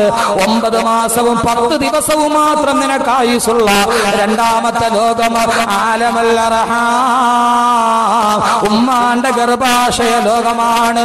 അൽഹംദുലില്ലാഹി റബ്ബിൽ ആലമീൻ. അൽ ആലമീൻ എന്ന് പറഞ്ഞാൽ അതിന്റെ അർത്ഥം ആലമുൽ അർവാഹിന്റെ റബ്ബ്, രണ്ടാമത്തേത് ആലമുൽ അർഹാമിന്റെ റബ്ബ്. ഇന്നലെ ഞാൻ ഇതിന്റെ ചില ഭാഗങ്ങൾ സൂചിപ്പിച്ചു കളഞ്ഞു. 9 മാസവും 10 ദിവസവും മാത്രം അമ്മാന്റെ ഗർഭാശയത്തിന്റെ ഉള്ളിൽ കിടക്കുന്ന ലോകമുണ്ടല്ലോ, ആ സമയത്ത് നമുക്ക് ആവശ്യമുള്ളതെല്ലാം ചെയ്തു തന്നത് അല്ലാഹുവാണ്. ഇന്നലെ നാം ആ വിഷയങ്ങൾ പറഞ്ഞു കഴിഞ്ഞു. അല്ലാഹുവിന്റെ ഖുർആൻ തന്നെ പറയട്ടെ, അല്ലാഹു പറയുകയാണ് വലഖദ് ഖലഖനൽ ഇൻസാന മിൻ സുലാലത്തിൻ മിൻ തീൻ ثم جعلناه نطفة في قرار مكين ثم خلقنا النطفة علقة فخلقنا العلقة مضغة فخلقنا المضغة عظاما فكسونا العظام لحما ثم نسيناه خلقا آخر فتبارك الله أحسن الخالقين. അല്ലാഹു പറയുന്ന കളിമണ്ണിന്റെ സത്തയിൽ നിന്നാണ് മനുഷ്യ നിന്നെ സൃഷ്ടിച്ചത്. എന്നിട്ട് നിന്നെ സൃഷ്ടിച്ച ഞാൻ അതൊരു ഇന്ദ്രിയ തുള്ളിയായി നിന്റെ പിതാവിന്റെ മുതുകിലാക്കി. അതിൽ നിന്ന് നിന്റെ മാതാവിന്റെ ഗർഭപാത്രത്തിലെത്തി. ثم جعلناه نطفة في قرار مكين. അല്ലാഹു പറയുകയാണ്, ഇവിടെ നാം പറയുക പുരുഷന്റെ മുതുകിൽ നിന്നാണ് ഇന്ദ്രിയം പുറപ്പെടുന്നത്. അല്ലാഹു റൂഹുകളെ പുറപ്പെടുത്തതും ആദം നബിയുടെ മുതുകിൽ നിന്നാണ്. ആ മുതുകിൽ നിന്ന് വന്ന് അത് ഉമ്മാന്റെ ഗർഭാശയത്തിൽ എത്തിക്കഴിയുമ്പോ അല്ലാഹു പറയുകയാണ്, നിന്റെ ആ ഇന്ദ്രിയത്തുള്ളിയെ ഫജഅൽനാഹു ഫീ ഖറാരിൻ മകീൻ, ഒരു സുരക്ഷിതമായ സ്ഥാനത്ത് ഞാൻ നിക്ഷേപിച്ചു അത്രേ. അല്ലാഹു പറയുകയാണ്, പുരുഷന്റെ ആ ബീജത്തെ ഞാൻ ഫീ ഖറാരിൻ മകീൻ, സുരക്ഷിതമായ സ്ഥാനത്ത് നിക്ഷേപിച്ചു. ഏതാ സുരക്ഷിതമായ സ്ഥാനം? ഏതാ? ഉമ്മാന്റെ ഗർഭാശയത്തെ കുറിച്ച് അല്ലാഹു പറയുന്ന വാക്ക് ഗർഭാശയം എന്നല്ല, ഖറാറിൻ മക്കീൻ, സുരക്ഷിതമായ സ്ഥാനം എന്ന് പറഞ്ഞാൽ ആരെയും പേടിക്കാതെ നിനക്ക് കിടക്കാൻ പറ്റുന്ന ഒരു സ്ഥാനമാണ് ഉമ്മാന്റെ ഗർഭാശയം. അല്ലാഹു തന്നെ പറഞ്ഞത് സുരക്ഷിതമായ സ്ഥാനമാണെന്നാണ്. ആ അല്ലാഹു പറഞ്ഞ സുരക്ഷിത സ്ഥാനത്തെ അരക്ഷിതാവസ്ഥയിലാക്കിയവനല്ലേ മനുഷ്യൻ. എടാ നീ ഒരു സിറിഞ്ചിനെയും പേടിക്കണ്ട. അല്ലാഹു സുരക്ഷിതമായ സ്ഥാനത്ത് കിടത്തിയ കുഞ്ഞിനെയാണ് നമ്മൾ അബോർഷൻ ചെയ്ത് വെളിയിൽ ചാടിക്കണത്. ശരിയാകുമോ? അല്ലാഹു പറഞ്ഞു സുരക്ഷിതമായ സ്ഥാനമാണത്. ആരുടെയും കൈകടത്തിലില്ലാത്ത ഫജഅൽനാഹു ഫീ ഖറാരിൻ മകീൻ. അല്ലാഹു ഗർഭപാത്രത്തെ കുറിച്ച് പറഞ്ഞത് അത് സുരക്ഷിതമായ ഒരു സ്ഥാനമാണ്.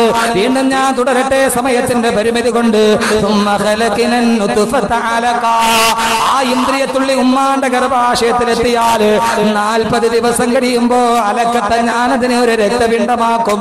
ثم خلقنا അടുത്ത 40 ദിവസം കഴിയുമ്പോ ആ രക്തപിണ്ഡം മാംസപിണ്ഡമായി മാറുകയാണ്.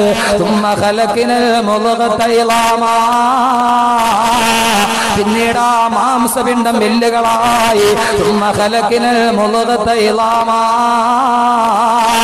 ആ മാംസപിണ്ഡം പിന്നീട് എല്ലുകളായി മാറുകയാണ്.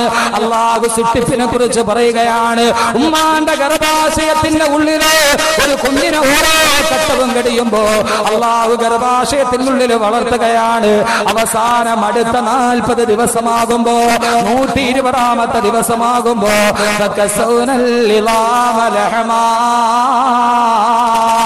അല്ലാഹു ആ എല്ലുകളുടെ മുകളിൽ മാംസം പൊതിഞ്ഞ് അല്ലാഹു പറയുന്നു 120 വയസ്സമാകുമ്പോ ഉമ്മാന്റെ ഗർഭാശയത്തിൽ ഒരു കുഞ്ഞിന് 4 മാസം പ്രായമായി കഴിയുമ്പോ ഞാൻ ആ എല്ലിന്റെ മുകളിൽ മാംസം വെച്ചിട്ട് തൊലി കൊണ്ട് പൊതിയുകയാണ്.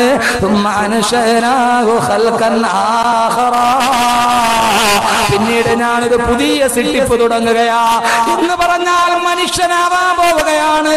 അല്ലാഹു പറയുന്നു തബാറകല്ലാഹു അഹ്സനുൽ ഖാലിഖീൻ. അല്ലാഹു എത്രയോ സൗന്ദര്യബോധമുള്ള രക്ഷിതാവാണ്. അള്ളാഹു ഒരു സൂപ്പർ ഡിസൈനറാണ്. അവനേക്കാൾ വലിയ സൗന്ദര്യബോധമുള്ള ഡിസൈനർ വേറെയില്ല. 40 ദിവസം കൊണ്ട് രക്തപിണ്ഡം, അടുത്ത 40 ദിവസം കൊണ്ട് മാംസപിണ്ഡം, അടുത്ത 40 ദിവസം കഴിയുമ്പോ എല്ലുകൾ മുളക്കാൻ തുടങ്ങി. അടുത്ത സമയമാകുമ്പോ എല്ലുകളുടെ മുകളിൽ മാംസം വെച്ചിട്ട് അതിന്റെ മുകളിൽ തൊലി കൊണ്ട് പൊതിയുകയാണ്. അള്ളാഹ് പറയുന്നു, പിന്നീട് ഞാനൊരു പുതിയ സിട്ടിപ്പ് തുടങ്ങുകയാ. എന്താ പുതിയ സിട്ടിപ്പ് തുടങ്ങുന്നതെന്നറിയുമോ? അള്ളാന്റെ റസൂല് പറഞ്ഞു, ഉമ്മാന്റെ ഗർഭാശയത്തിൽ ഒരു കുഞ്ഞിന് ആലമുൽ അർഹാമെന്ന രണ്ടാമത്തെ ലോകത്ത് നടക്കുന്ന സംഭവമാണ് പറയുന്നത്. അള്ളാഹു ഒരു മലക്കിനെ പറഞ്ഞു വിടും. ഇമാം ബഖാരി ഉദ്ധരിക്കുന്ന സഹീഹായ ഹദീസാണ്. അള്ളാഹു സുബ്ഹാനഹു വ തആല മാതാവിന്റെ ഗർഭാശയത്തിൽ കിടക്കുന്ന കുഞ്ഞിന്റെ അടുക്കലേക്ക് അള്ളാഹു ഒരു മാലാഖയെ പറഞ്ഞു വിടുമത്രേ.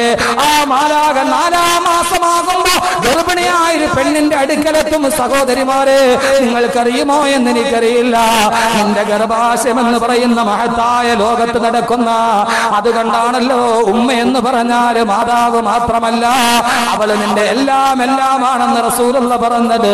നീ ജീവിച്ചിരുന്നൊരു ലോകമാണത്.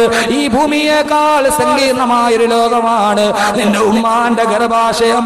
ആ ഗർഭാശയത്തിലാണ് മക്കൾ ഉമ്മാന്റെ അടിവയറ്റിൽ തൊഴിക്കുന്നത്. നിന്റെ ലോകത്തിനാണ് നീ ചവിട്ട് കൊടുക്കുന്നത്. ആ മലക്ക് 4-ാം മാസത്തിലെ ഗർഭാശയത്തിനുള്ളിലേക്ക് വന്നിട്ട് അള്ളാന്റെ റസൂല് പറഞ്ഞു, ആ കിടക്കുന്ന കുഞ്ഞിന് അള്ളാഹു 4-ാം മാസമായി കഴിയുമ്പോ റൂഹി കൊടുക്കുമെന്ന് നബി മുഹമ്മദ് റസൂലുള്ളാഹ്. 4 മാസമായി കുഞ്ഞിന് റൂഹൂതി. അപ്പോഴാണ് കാല് ചലിക്കാൻ തുടങ്ങുന്നത്, കൈ അനങ്ങാൻ തുടങ്ങുന്നത്. ആ സമയത്ത് ഭാര്യമാര് ഭർത്താവിനോട് പറയും, കൊച്ചു വാപ്പാനെ അന്വേഷിക്കാൻ തുടങ്ങിയിട്ടുണ്ട്, വയറ്റിനുള്ളിൽ അനക്കം തുടങ്ങിയിട്ടുണ്ടെന്ന് സഹോദരിമാര് പറയുന്നത്. അപ്പോഴാണ് അള്ളാഹു പറഞ്ഞു വിടുന്ന മലക്കിന്റെ ജോലി എന്താ? എന്റെ സഹോദരങ്ങള്, ഇവിടെ വെച്ചാണ് റബ്ബിനെ നമ്മൾ പരിചയപ്പെടേണ്ടത്. ആ മലക്ക് വന്നിട്ട് അവന്റെ തലയിൽ എഴുതി വെക്കാൻ തുടങ്ങും.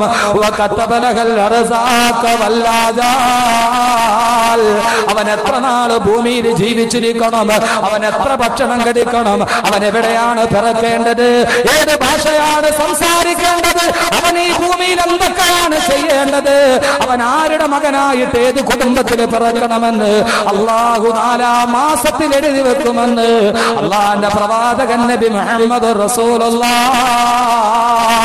അവൻ ആരെ വിവാഹം കഴിക്കണം, അവളുടെ ഭർത്താവ് ആരായിരിക്കണം, അവൾക്ക് എത്ര മക്കൾ ഉണ്ടാവണം, അവൾ ഏത് പ്രദേശത്ത് ജനിക്കണം, എല്ലാം അല്ലാഹു 4-ാം മാസത്തിൽ രേഖപ്പെടുത്തുമെന്ന് ആദരവായ പ്രവാചകൻ നബി മുഹമ്മദ് റസൂലുള്ളാഹ്. ആലമുൽ അർഹാം എന്ന് പറയുന്നത് നമ്മുടെ 2-ാമത്തെ ലോകത്തടക്കുന്ന സംഭവമാണ്.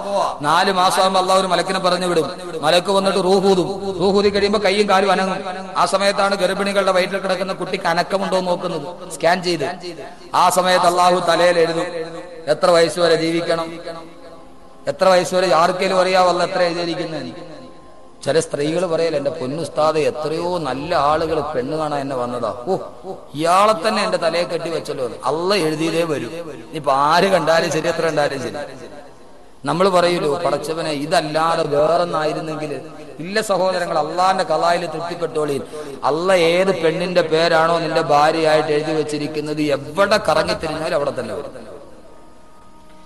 4-ാം മാസത്തിൽ അള്ളാഹു എഴുതി വെച്ചിരിക്കുന്ന തീരുമാനങ്ങളുടെ പൂർത്തീകരണമാണ് അടുത്ത ലോകത്ത് നടക്കുക. അതുകൊണ്ട് ഈ ലോകവും ആ ലോകവും തമ്മിൽ വളരെ ബന്ധമുണ്ട്. 2-ാമത്തെ ലോകത്തിൽ അള്ളാഹു തീരുമാനിക്കുന്നതാണ് നടക്കുക.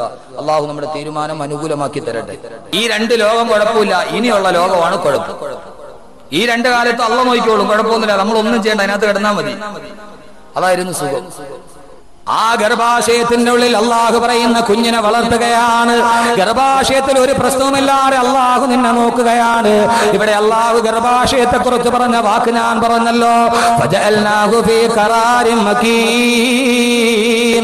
സുരക്ഷിതമായ സ്ഥാനമാണ് ഗർഭാശയം എന്ന് പറഞ്ഞാൽ. അള്ളാഹു സുബ്ഹാനഹു വ തആല ഒരു കുഞ്ഞിന് ജന്മം കൊടുക്കുമ്പോ, അവൻ റബ്ബായിട്ട് പരിപാലിക്കുമ്പോ, ഗർഭാശയത്തിന്റെ വായുടെ ഭാഗത്തായി ഒരു കുഞ്ഞ് കടന്നു പോകുന്ന ഗർഭ ഗർഭാശയത്തിന്റെ ഒരു സ്ത്രീയുടെ ഗർഭാശയത്തിന് മൂടിക്കെട്ടി കിടക്കുന്ന ഗർഭാശയത്തിന്റെ മുകൾ ഭാഗത്തായി അള്ളാഹു ഒരു അരിപ്പ വെച്ചിട്ടുണ്ട്. ആ അരിപ്പയുടെ പേര് പ്ലാസന്റ എന്നാണ്. കുഞ്ഞു കിടക്കുന്ന ഗർഭാശയത്തിന്റെ കവാടത്തിന്റെ മുകളില് ഏകനായ തമ്പുരാൻ ഒരു അരിപ്പ വെച്ചിരിക്കുകയാണ്. എന്തിനെന്നറിയുമോ?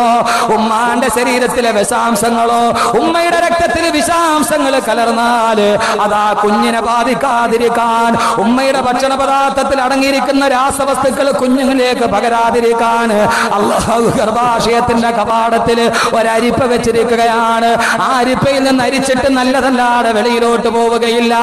കാരണം ഒരു കുഞ്ഞ് നിർമ്മലമായിരിക്കണം, നവജാത ശിശു നിർമ്മലമായിരിക്കണം. അതിനുവേണ്ടി അല്ലാഹു ഗർഭാശയത്തിന്റെ മുകളിൽ ഒരു അരിപ്പ വെച്ചിരിക്കുകയാണ്.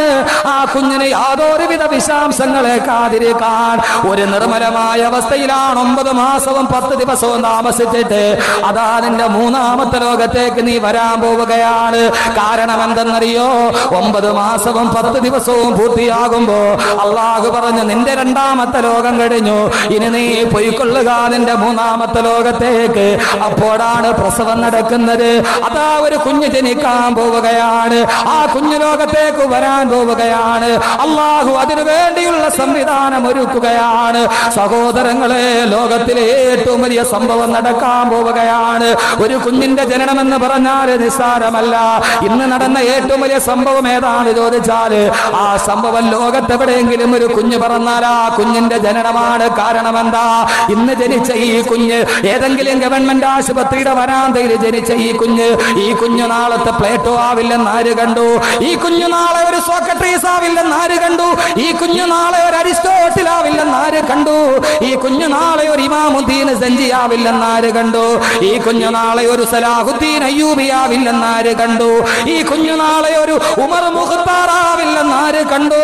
ഒരു കുഞ്ഞിന്റെ ജനനം ലോകത്തിലെ വലിയൊരു സംഭവമാണ്. അള്ളാഹു പറഞ്ഞു, മനുഷ്യ നിന്റെ 2ാമത്തെ ലോകം തീരാൻ പോവുകയാണ്, പൊയ്ക്കൊള്ളുക നീ ഒരു പുതിയ ലോകത്തേക്ക്. ഞാൻ കടക്കട്ടെ, 3ാമത്തെ ലോകമാണ് ആലമുദ്ദുനിയാ. നമ്മൾ ഈ ജനിച്ചു വീണ ഭൂലോകമില്ലേ, 2 ലോകം കടന്നിട്ട് 3ാമത്തെ ലോകത്താണ് നാം നിൽക്കുന്നത്. അതാ ഉമ്മാന്റെ ഗർഭാശയത്തിൽ കടന്ന ഒരു കുഞ്ഞതാ കരഞ്ഞുകൊണ്ട് പൊട്ടിക്കരഞ്ഞുകൊണ്ട് ഭൂമിയിലേക്ക് വരികയാണ്. പൊട്ടിക്കരഞ്ഞുകൊണ്ട് വരികയാണ്. 1000 മോഹങ്ങളും ലാഭങ്ങളും കൊതിയുമായി. ഇനിയാണ് നാം നമ്മുടെ വിഷയം ശ്രദ്ധിക്കേണ്ടത്. കുഞ്ഞതാ ജനിച്ചു വീഴുകയാണ്. 2 കൈയും കൂട്ടിപ്പിടിച്ച് മടക്കി പിടിച്ചിട്ട് പൊട്ടിക്കരഞ്ഞുകൊണ്ടാണ് ഒരു കുഞ്ഞിന്റെ ജനനം ഇവിടേക്ക് നടക്കുക. അതെന്താണെന്നറിയുമോ? ഒരു കുഞ്ഞിതാ കൈ മുറുക്കി അടച്ചു പിടിച്ചിട്ടാണ് വെളിയിലോട്ട് വരുന്നത്. എന്തിനാണ് സഹോദരങ്ങളെ കൈ ഇങ്ങനെ മുട്ടി ചുരുട്ടി പിടിച്ചിരിക്കുന്നത്? എപ്പോഴാണ്? എപ്പോഴും കൈയുടെ ഉള്ളിൽ എന്തെങ്കിലും ഇരിക്കുമ്പോഴാണ് ആരും കാണാതെ കൈ നാം ഇങ്ങനെ അടച്ചു പിടിക്കുന്നത്. ജനിച്ചു വീഴുന്ന നവജാത ശിശുവിന്റെ കയ്യിൽ എന്താണുള്ളത്? ഒന്നുമില്ലാത്ത കുഞ്ഞന്റെ കൈ ഇങ്ങനെ ചുരുട്ടി പിടിച്ചുകൊണ്ട് ലോകത്തേക്ക് കടന്നു വന്നു. അതാണ് അല്ലാഹു നമ്മോട് ചിന്തിക്കാൻ പറഞ്ഞത്. ഒരു കവി ചോദിച്ചു അത്ര, എന്തുകൊണ്ടാണ് കുഞ്ഞിങ്ങനെ കൈ മുറുകി അടച്ചു പിടിച്ചിരിക്കുന്നത്? അവന്റെ കൈക്കുള്ളിൽ എന്താണ് ഇരിക്കുന്നത്? കവി ചോദിച്ചു അത്ര കുട്ടിയോട്, മോനെ മുത്തേ കണ്ണേ തേനെ പാലേ മുട്ടി സേ ക്യാ ഹേ ആനെ വാലാ ജിന്ദഗി കി സ്വപ്നാ ഹേ. ഏ പൊന്നു മോനെ, മുട്ടി സേ ക്യാ ഹേ, നിന്റെ കൈക്കുള്ളിൽ എന്താണ് നീ ആരും കാണാതെ ഇങ്ങനെ മടക്കി വെച്ചിരിക്കുന്നത്? ആ സമയത്ത് നവജാത ശിശു എന്നോട് മറുപടി പറഞ്ഞു അത്രേ. ഇല്ലില്ല, നവജാത ശിശു മറുപടി പറയില്ല. കവി അദ്ദേഹത്തിന്റെ ഭാവനയിൽ പറയുകയാണ്, എന്റെ കൈക്കുള്ളിൽ എന്താണെന്നറിയുമോ? ആനേവാല ജിന്ദഗി കി സ്വപ്നാ ഹേ, എന്റെ ഇനിയുള്ള ജീവിതത്തിലെ സ്വപ്നങ്ങളാണ് എന്റെ കൈക്കുള്ളിൽ ഞാൻ മടക്കി വെച്ചിരിക്കുന്നത്. 1000 സ്വപ്നങ്ങളുമായി 1000 ആഗ്രഹങ്ങളുമായി നീതാ 3ാമത്തെ ലോകത്തോട്ട് കടന്നു വരികയാണ്. നിന്റെ ഒടുക്കത്തെ ആഗ്രഹങ്ങളുമായിട്ടാണ് വരുന്നത്. മനുഷ്യൻ എത്രയോ ആഗ്രഹങ്ങളാണ്. മനുഷ്യൻ ഏറ്റവും വലിയ മോഹത്തിന്റെ അടിമയാണ്. മനുഷ്യന് ഏറ്റവും കൂടുതൽ മോഹം മണ്ണിനോടാണ്. മനുഷ്യന് മോഹം മണ്ണിനോടാണ്. മണ്ണിന് മോഹം മനുഷ്യനോടാണ്. നമുക്കെല്ലാവർക്കും മോഹം എന്താണ്? മണ്ണ് വാരി കൂട്ടണം. എത്ര വാങ്ങിച്ചു കൂട്ടിയാലും മോഹം തീരില്ല. എത്ര മണ്ണ് വാരി കൂട്ടിയാലും മനുഷ്യന് മോഹം തീരില്ല. മനുഷ്യന് മോഹം മണ്ണിൽ മണ്ണിനോടാണ്. മണ്ണിന് മോഹമോ മനുഷ്യനോടാണ്. മനുഷ്യനും മണ്ണും കൂടെ മോഹത്തിന്റെ കാര്യത്തിൽ മത്സരിക്കുകയാണ്.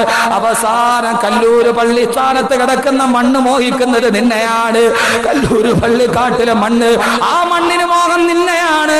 കണ്ടോ, കൊതിയോടെ നോക്കിക്കൊണ്ട് നിൽക്കുന്നത് കണ്ടോ. രണ്ടുപേരും മനുഷ്യന് മോഹമോ മണ്ണ് പിടിച്ചടക്കാനാണ്. അവസാനം പാവം മനുഷ്യൻ അവൻ മോഹത്തിന്റെ കാര്യത്തിൽ തോക്കുകയാണ്. എല്ലാം തോട്ടവൻ പോയി മണ്ണിലും മലർന്ന് കിടക്കുമ്പോ ചെവിയിൽ വന്നിട്ട് മണ്ണ് ചോദിക്കും, എടാ ഭീരു, നീ എന്നെ മോഹിച്ചവനല്ലേ? പക്ഷെ ഇതാ നീ എന്റെ മുമ്പിൽ വന്ന് മലർന്ന് കിടക്കുകയാണ്.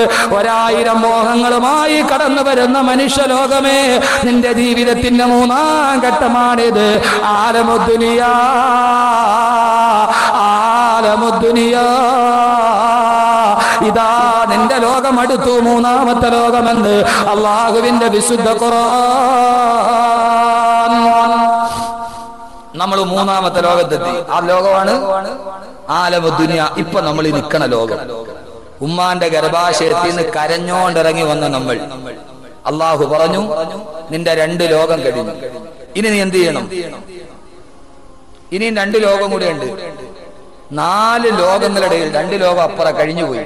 ഇനി 2 ലോകം വരാനുണ്ട്. ഇതിന് 2നെയും നടുക്കാണ് നമ്മളിപ്പോ ജീവിക്കുന്നത്.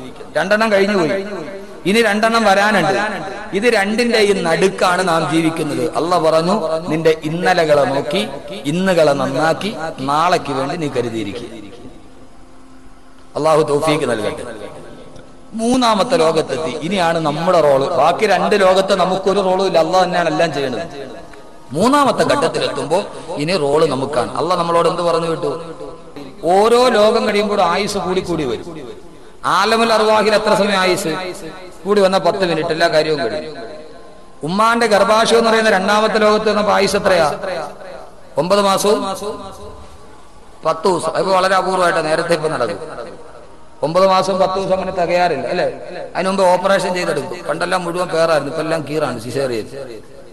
അപ്പൊ ആദ്യം 10 മിനിറ്റ്. അടുത്ത ലോകത്ത് നിന്നും ആയുസ് ഇത്രയും കൂടെ കൂടി. ഇനി അടുത്ത ലോകത്ത് വരുമ്പോ ഇത്രയും കൂടെ കൂടും. അള്ളാഹുവിന്റെ റസൂൽ പറഞ്ഞ 60-നും 70-നും ഇടയ്ക്ക് ആയുസ് കൂടി വരികയാണ്. ഇനി അടുത്ത ലോകത്ത് പോകുമ്പോ അതിലും കൂടും. പിന്നെ 5-ാമത്തെ ലോകത്ത് ചെല്ലുമ്പോ ഒരു പരിധിയില്ല ആയുസ്. ഖാലിദീന ഫീഹാ അബദാ. ഉമ്മാന്റെ ഗർഭാശയത്തിൽ നിന്ന് വെളിയിലോട്ട് വന്നതുപോലെ തന്നെ സഹോദരങ്ങളെ, നമ്മുടെ ജീവിതത്തിന്റെ ഒടുക്കവും നമ്മുടെ ജീവിതത്തിന്റെ തുടക്കവും ജീവിതത്തിന്റെ ഒടുക്കവും ഒരേപോലെയാണ്. നമുക്ക് ഗുഹ വല്ലാതെ പേടിയാണ് അല്ലെ? ഗുഹയുടെ ഇരുട്ട്. ഇവിടെ നിന്ന് ട്രെയിനിൽ കയറി കോട്ടയത്തോട്ട് പോകുമ്പോ ധാരാളം ട്രെയിന് പാളത്തിൽ കൂടെ പോകുമ്പോ ഗുഹയെ കൂടെ കയറി പോകണം. ഇരുട്ട് കമ്പാർട്ട്മെന്റ് വന്നാൽ നമുക്ക് ഭയങ്കര പേടിയാണ്. ഈ ഇരുട്ടാർന്ന ഗുഹയിൽ കയറി തന്നെ ഇരിക്കാൻ നമുക്ക് വലിയ പേടിയല്ലേ? ഇവിടെ മോനെ, നീ വന്നത് ഉമ്മാന്റെ ഗർഭാശയം എന്ന് പറയുന്ന ഏറ്റവും വലിയ ഇരുട്ടിലാണ്. ഖൽഖം മിൻ ബഅദി ഖൽഖിൻ ഫീ ദുലുമാത്തിൻ സലാസ്. കൂരാക്കൂരിട്ടായ ഗുഹയിൽ നിന്ന് വന്ന നീ ഇനിയും പോകേണ്ടത് വേറൊരു ഗുഹയിലേക്കാണ്. 6 അടി മാത്രമുള്ള വേറൊരു ഗുഹയിലേക്ക്. ഈ തുടക്കവും ഒടുക്കവും ഒരേപോലെ ആയതൊരു ആകസ്മികതയാണോ? ആണ്. സാധാരണ നമുക്കൊരു കുഞ്ഞ് പിറന്നു എന്ന് കേട്ടാല് ലേബർ തിയേറ്ററിന്റെ ഫ്രണ്ടിൽ നിൽക്കുമ്പോ നേഴ്സ് കൊണ്ടുവന്ന് തരും കുഞ്ഞിനെ. എങ്ങനെയാ തരുന്നത്? നല്ല വെള്ള തുണിയിൽ പൊതിഞ്ഞ് നേഴ്സ് കൊണ്ടുവന്ന് ഇങ്ങനെ 2 കൈയിലും പിടിച്ചുകൊണ്ട് വന്ന് തരും. നമ്മൾ 2 കൈ നീട്ടി മേടിക്കും. അങ്ങനല്ലേ? നേഴ്സ് 2 കൈകൾ കൊണ്ടെടുത്ത് നമ്മുടെ കയ്യിലോട്ട് വരും, വെള്ള തുണിയിൽ പൊതിഞ്ഞ്. അങ്ങനെ വന്ന നീ ഇവിടുന്ന് പോകുമ്പോ അതേ വെള്ള തുണിയിൽ പൊതിഞ്ഞ് കബറിന്റെ കരയിൽ വെച്ച് താങ്ങി എടുത്ത ഒരാൾ തരും, താട വെച്ച് വാങ്ങിച്ച് വേറെ ആളതിന്റെ അകത്തിട്ട് മണ്ണിട്ട് മൂടി. തീർന്നു. ഈ തുടക്കവും ഒടുക്കവും ഒരേപോലെ ആയത് വെറും ഒരു ആകസ്മികതയാണോ? ആണോ? സഹോദരങ്ങളെ, കമിഴ്ന്ന് വീണാ കൈകുത്തി എഴുന്നേക്കാം, മരന്ന് വീണാലോ? സാധാരണ നമ്മൾ പറയണം, കമിഴ്ന്ന് വീണാ കൈകുത്തി എഴുന്നേക്കാം, മലന്ന് വീണാലോ? മലന്ന് വീണാ പിന്നെ കൈകുത്താൻ പറ്റുമോ? അങ്ങനെ തന്നെ കിടക്കുകയാണ്. എന്തേ മയ്യത്ത് മലത്തിൽ കിടത്തിയത്? കമിഴ്ത്തി കിടത്തിക്കൂടായിരുന്നു. മലന്ന് വീണ അതിന്റെ അർത്ഥം ഇനി നിനക്കൊന്നും ചെയ്യാൻ പറ്റൂല. മയ്യത്ത് മലത്തിൽ തന്നെ കിടത്തി, നിനക്കൊന്നും ചെയ്യാൻ പറ്റൂല. അവിടേക്ക് നീ പോവുകയാണ്. അതുകൊണ്ട് അള്ളാഹു ആലമുദ്ദുനിയയിലേക്ക് 3-ാമത്തെ ലോകത്തേക്ക് നമ്മെ പറഞ്ഞു വിടുമ്പോ അള്ളാഹു പറഞ്ഞതെന്താണെന്നറിയോ? അള്ളാഹു പറഞ്ഞതെന്താണെന്നറിയുമോ സഹോദരങ്ങളെ? അള്ളാഹു അവന്റെ റബ്ബ് എന്ന് പറയുന്ന അവൻ ഏറ്റെടുത്ത ദൗത്യം അള്ളാഹു അതേപടി വിവരിക്കുകയാണ്. അള്ളാഹു അതേപടി നിലനിർത്തുകയാണ്. നിങ്ങൾക്കറിയുമോ ഒരു കുഞ്ഞ് ജനിക്കുമ്പോൾ അവന്റെ ശരീരത്തിൽ ഏതാണ്ട് 320ഓളം അസ്ഥികളുണ്ട്. പക്ഷേ അവന് പ്രായപൂർത്തിയായി കഴിയുമ്പോ അവന്റെ ശരീരത്തിൽ ശരീരത്തിലാകെ 260 അസ്ഥികളാണുള്ളത്. ബാക്കി 60ഓളം അസ്ഥികൾ എവിടെ പോയി ആർക്കും അറിയില്ല. ഒരു കുഞ്ഞ് ജനിക്കുമ്പോൾ 320 അസ്ഥികളുണ്ട്. പക്ഷേ അവന്റെ ശരീരം ഉറച്ചു കഴിഞ്ഞാൽ ബാക്കി ആകെ 260 അസ്ഥികളാണുള്ളത്. ബാക്കി 60 എണ്ണം എവിടെ പോയി അറിയുകയില്ല. എന്താണ് അതിന്റെ സംവിധാനം എന്ന് നിങ്ങൾക്കറിയുമോ? ഒരു കുഞ്ഞുമ്മാന്റെ ഗർഭാശയത്തിന്റെ ഉള്ളിൽ കിടക്കുമ്പോ, ഉദാഹരണത്തിന് പറഞ്ഞാൽ അവന്റെ തലസ്ഥികളുണ്ട് തലയോട്ടിയിൽ. ഒരു കുഞ്ഞുമ്മാന്റെ ഗർഭാശയം സുഖപ്രസവത്തിന് വേണ്ടി വെളിയിലോട്ട് വരുമ്പോ നമുക്കറിയാമല്ലോ, സുഖപ്രസവം നടക്കാൻ ആദ്യമായിട്ട് കുഞ്ഞിന്റെ തലയാണ് പ്രസവം നടക്കുമ്പോൾ വെളിയിലോട്ട് വരിക. ആ സമയത്ത് അല്ലാഹു തലയോട്ടിയിൽ 6 അസ്ഥികൾ വെച്ചിട്ടുണ്ട്. അത് പ്രസവത്തിന് വേണ്ടി ഗർഭാശയത്തിന്റെ ഗുഹാമുഖത്ത് വരുമ്പോ അല്ലാഹു ഒരു എല്ലിനെ നിരക്കി മറ്റൊന്നിന്റെ മുകളിൽ കയറ്റും. ഈ 6 എല്ലുകളും കൂടി പരസ്പരം നിരങ്ങി ചെറുതായി തല ചെറുതാകുമ്പോഴാണ് സുഖപ്രസവം നടക്കുന്നത്. ആ എല്ലുകളെങ്ങാനും അങ്ങനെ ഇരുന്നാൽ, അതങ്ങാനും നിരങ്ങാതെ അങ്ങനെ തന്നെ നീണ്ടിരുന്നാൽ കുഞ്ഞിനുമ്മാന്റെ ഗർഭാശയത്തിൽ നിന്ന് വെളിയിലേക്ക് വരാൻ കഴിയില്ല. തലയോട്ടിയിൽ 6 അസ്ഥികൾ പരസ്പരം നിരങ്ങി മുകളിലോട്ട് കയറിയിരുന്ന് തല ചെറുതായിട്ടാണ് പ്രസവം നടക്കുക. അങ്ങനെ ആ കുഞ്ഞ് തല ചെറുതായി ഉമ്മാന്റെ ഗർഭാശയത്തിൽ വെളിയിൽ വന്നാലോ ഉടനെ അവന്റെ എല്ലുകൾ കൂടിച്ചേരുകയില്ല. ആവശ്യം കഴിഞ്ഞാൽ കൂടിച്ചേരുകയില്ല. കാരണം എന്താണെന്നറിയുമോ? തലയോട്ടിയിൽ 6 എല്ലുകളും കൂടെ കൂടി ജോയിന്റ് ആയി കഴിഞ്ഞാൽ ആ പൊന്നമോന്റെ തലച്ചോറ് വികസിക്കണ്ടേ? അവന്റെ തലച്ചോറ് വളരുന്നതിനനുസരിച്ച് അവന്റെ തലയോട്ടിയോ വലുതായാലല്ലേ ആ കുഞ്ഞിന് സ്വന്തം ബുദ്ധി ഉണ്ടാവുകയുള്ളൂ. അതല്ലാതെ തലച്ചോറ് വളരാനെങ്ങാനും ഇടമില്ലാതിരുന്നാല് അവൻ മന്ദബുദ്ധിയായി പോകുമെങ്കിൽ പലരും പറയാറില്ലേ, മസ്തിഷ്കത്തിന് പൂർണ്ണ വളർച്ച എത്തിയിട്ടില്ല. അല്ലാഹുവേ പടച്ചറമ്പേ, നീ വല്ലാത്ത കാരുണ്യവാനാണ്. ഇത് രാത്രിയാന്ന് ഞങ്ങൾ തിരിച്ചറിഞ്ഞത് നീ വിശേഷ ബുദ്ധി തന്നത് കൊണ്ടാണ്. അതിന്റെ തലച്ചോറ് പൂർണ്ണ വളർച്ച എത്തുന്നത് വരെ തലയിലെ എല്ലുകൾ അങ്ങനെ തന്നെ ഇരിക്കും. തലച്ചോറ് പൂർണ്ണ വളർച്ചയായ 6 എല്ലുകളെയും കൂടെ യോജിപ്പിച്ചിട്ട് അല്ലാഹു വെറും 3 എല്ലുകളാക്കി കൂട്ടിവെച്ചു സുരക്ഷിതമാക്കുകയാ. കാരണം ഇനി അവൻ വലിയ തലയിൽ ചുമടെടുക്കാനുള്ളവനാണ്. പഴയ പോലെ ദുർബലമായ അസ്ഥികളാണെങ്കിൽ പറ്റില്ല. അവൻ വീണാല് താങ്ങേണ്ട അസ്ഥികളാക്കി അല്ലാഹു ശക്തിയുള്ളതാക്കി വെക്കുമ്പോ എത്രയോ സംവിധാനങ്ങളാണ് തമ്പുരാൻ ചെയ്യുന്നതെന്നറിയുമോ? അവനല്ലാതെ മറ്റാർക്കെങ്കിലും ഇത് ചെയ്യാൻ കഴിയുമോ? അല്ലാഹു പറഞ്ഞു, ഇങ്ങനെയൊക്കെ സംവിധാനം ചെയ്ത് നിന്നെ ഞാനിതാ ഭൂമിയിലേക്ക് വിടുകയാണ്. എന്നിട്ട് അല്ലാഹു നമ്മളോടൊരു കാര്യവും കൂടി പറഞ്ഞു, ഈ ഭൂമിയിൽ നീ താമസിക്കേണ്ടത് എത്രയാ? വളരെ പരിമിതമായ കാലഘട്ടമാണ് നിന്റെ 3ാം ലോകത്ത് നീ താമസിക്കേണ്ടത്. എന്നിട്ട് അല്ലാഹു നമ്മളോട് പറഞ്ഞതെന്താ? വത്തഖൂ യൗമൻ തുർജഊന ഫീഹി ഇലല്ലാഹ്. വത്തഖൂ യൗമൻ, ഒരു ദിവസത്തെ നിങ്ങൾ ഓർത്തു വെക്കണേ. തുർജഊന ഫീഹി ഇലല്ലാഹ്, അല്ലാഹു നിങ്ങളെ അവന്റെ അടുക്കലേക്ക് തിരിച്ചു വിളിക്കുന്ന ഒരു ദിവസത്തെ ഓർത്തുകൊണ്ടല്ലാതെ നിങ്ങൾ ഇനി ഭൂലോകത്ത് ജീവിച്ചിരിക്കരുതേ. 3ാമത്തെ ലോകത്ത് വന്നു അല്ലാഹു നമുക്കൊരു നിർദ്ദേശവും തന്നു. എന്താ നിർദ്ദേശം? വത്തഖൂ യൗമൻ തുർജഊന ഫീഹി ഇലല്ലാഹ്, അല്ലാഹുവിലേക്ക് നിങ്ങളെ തിരിച്ചു വിളിക്കുന്ന ഒരു ദിവസമുണ്ട്. ആ ദിവസത്തെ നിങ്ങൾ ഓർക്കണം. അല്ലാഹു തൗഫീഖ് നൽകട്ടെ. അല്ലാഹു തൗഫീഖ് നൽകട്ടെ. അപ്പൊ ഇനി നമ്മുടെ ജോലി എന്താ? ഈ കാണുന്ന ലോകത്ത് സഹോദരങ്ങളെ 2 ലോകം നമ്മൾ കണ്ടിട്ടില്ല. ഇതിനു മുമ്പ് കടന്നു വന്ന 2 ലോകം കണ്ടിട്ടില്ല. ഇനിയുള്ള 2 ലോകം കാണാൻ പോണതേ ഉള്ളൂ. ആകെ കണ്ണുകൊണ്ട് കാണണ ഒരു ലോകത്താണ്, 2ന്റെയും നടുക്കാണ് നമ്മൾ നിൽക്കുന്നത്. ഇവിടെ നമുക്ക് ചെയ്യാനുള്ളത് എന്താ? അല്ലാഹു സുബ്ഹാനഹു വ തആല നമ്മെ ഭൂമിയിൽ അല്ലാഹു മനുഷ്യനെ എന്ത് ചെയ്തു? അല്ലാഹു ഭൂമിയെ മുഴുവനും നമുക്ക് വേണ്ടി ഒരുക്കി തന്നു. അല്ലാഹു ഭൂമിയെ മുഴുവനും നമുക്ക് വേണ്ടി ഒരുക്കി തന്നു. എന്നിട്ട് പറഞ്ഞു, എന്റെ അതിഥിയായിട്ട് നീ ഇവിടെ താമസിച്ചു. അല്ലാഹു പറഞ്ഞു, തുർജഊന ഫീഹി ഇലല്ലാഹ്, നിന്നെ അല്ലാഹുവിലേക്ക് തിരിച്ചു വിളിക്കും. അല്ലാഹു വിളിക്കൂന്നല്ല പറഞ്ഞ, തിരിച്ചു വിളിക്കൂന്നാ പറഞ്ഞത്. കാരണം എന്താ? തിരിച്ചു വിളിക്കുക എന്ന് പറഞ്ഞാൽ എങ്ങനെയാ തിരിച്ചു വിളിക്കണേ? നമ്മുടെ അടുത്തുനിന്ന് പോയ ആളെ തിരിച്ചു വിളിക്കാൻ പറ്റുള്ളൂ. അല്ലാതെ വെറുതെ ഒരുത്തരെ തിരിച്ചു വിളിക്കാൻ പറ്റൂ? അയാളെ വിളിക്കാനല്ലേ പറ്റുള്ളൂ. അല്ലാഹു പറഞ്ഞു തുർജഊന ഫീഹി ഇലല്ലാഹ്. റജഅ എന്ന് പറഞ്ഞാൽ അതിന്റെ അർത്ഥം മടങ്ങി എന്നാണ്. നമ്മുടെ അടുത്തുനിന്ന് പോയ ആളെ തിരിച്ചു വിളിക്കാൻ പറ്റുള്ളൂ.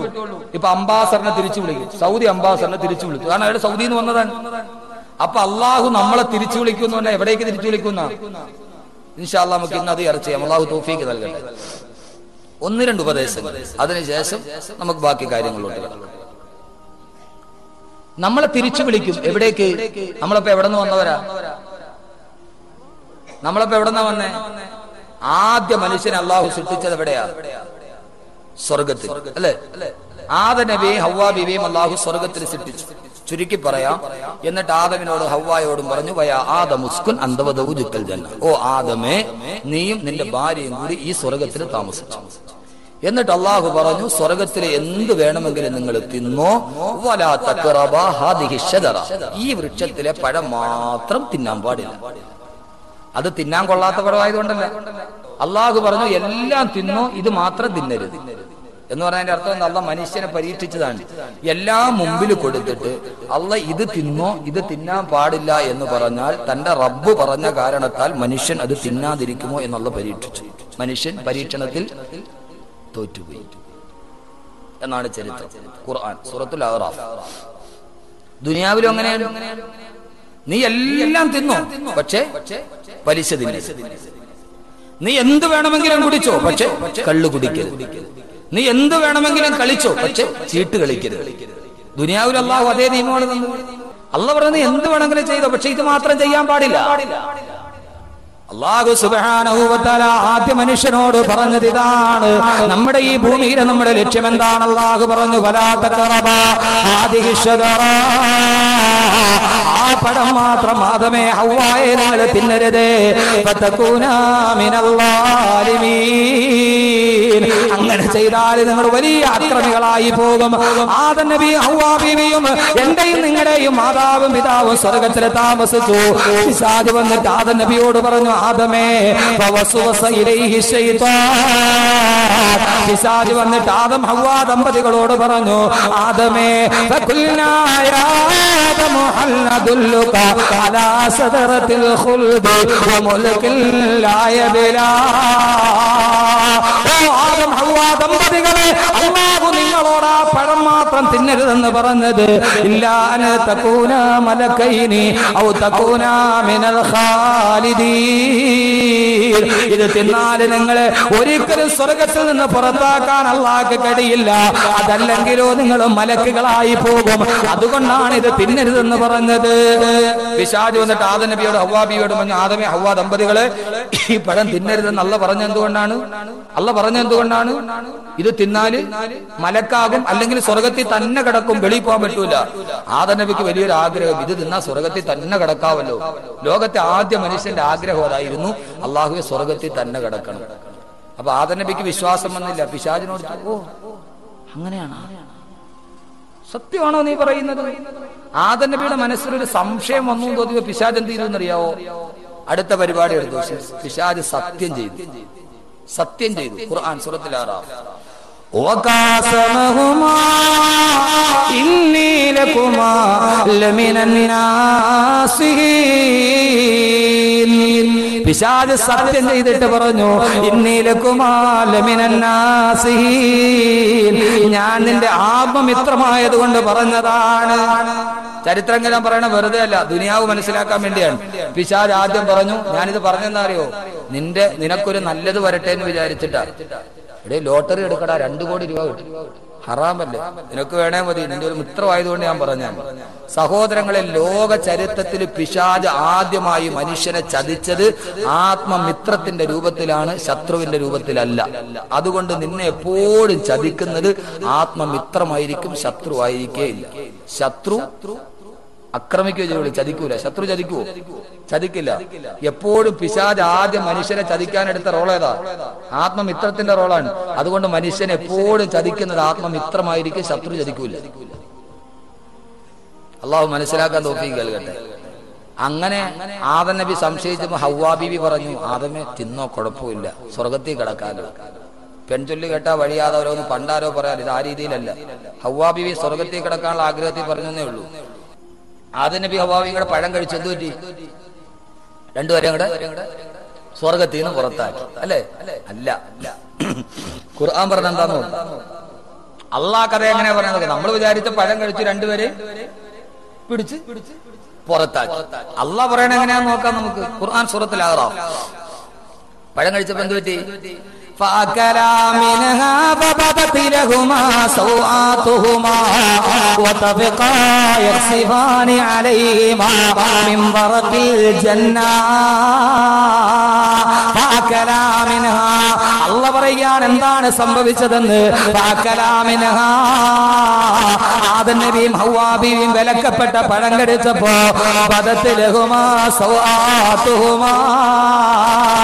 അവര് രണ്ടുപേരും ഉടുത്തിരുന്ന വസ്ത്രമൂരി താഴേക്ക് വീണു.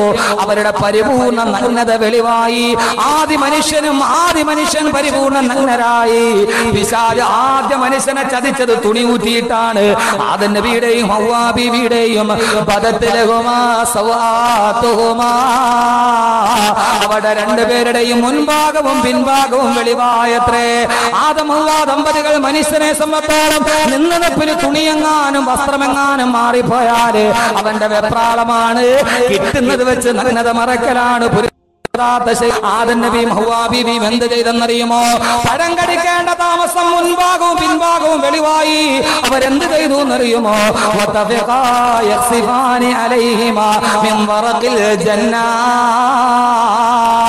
തൊട്ടടുത്ത് കണ്ട ഏതോ ഒരു വൃക്ഷത്തിലെ ഇല പറിച്ചിട്ട് അവര് മുൻഭാഗവും പിൻഭാഗവും മാത്രം മറച്ചു വെച്ചത്രേ. ഖുർആൻ ഞാൻ പറഞ്ഞല്ലോ, ഖുർആൻ സൂറത്തുൽ അഅറാഫ്. ലോകത്ത് പിശാച് ആദ്യം മനുഷ്യനെ ചെയ്ത് തുണി ഊരി മാറ്റിയിട്ടാണ്, നഗ്നയാക്കി. അതുകൊണ്ട് എപ്പോഴും പെണ്ണിനെ നഗ്നയാക്കാനാണ് പിശാചിന് ഇഷ്ടം. കടയിൽ തുണി എടുക്കാണെങ്കിൽ ഫുൾ കൈ എടുക്കാന്ന് പറഞ്ഞാൽ പിശാച് പറയും വേണ്ട പകുതി മതി. പകുതി എടുക്കാൻ പോയ പിശാച് പറയും വേണ്ട സ്ലീവ് ലെസ് മതി. സ്ലീവ് വേണ്ട ലെസ് മതി, സ്ലീവ് ലെസ് മതി. അതെപ്പോഴും പിശാചിന് താല്പര്യമാണ്. മനുഷ്യന്റെ നഗ്നത വെളിവാകുന്നത് പിശാചിന് എപ്പോഴും താല്പര്യമാണ്. രണ്ടുപേരും കൂടെ കടിച്ചപ്പോ പഴം വസ്ത്രം ഊരി താഴോട്ട് വീണു. പെട്ടെന്ന് കിട്ടിയ ഇല പറിച്ചിട്ട് മുൻഭാഗവും പിൻഭാഗവും മാത്രം മറച്ചു. ഏതായാലും അവര് തന്നെ ഭക്ഷണം ഏതായാലും പറിച്ചു. രണ്ടുപേരും കൂടെ നഗ്നത വെളിവായി. അവർക്ക് മനസ്സിലായി. ആദം നബിയും ഹവ്വാ ബീവിയും എന്ത് മനസ്സിലായി? അവർക്ക് മനസ്സിലായി തങ്ങൾ തെറ്റ് ചെയ്തു പോയി. ഉടനെ അള്ള തന്നെ പറയുകയാണ്, നമ്മോട് ദുനിയാവിലെ ലക്ഷ്യം പറയുകയാണ്.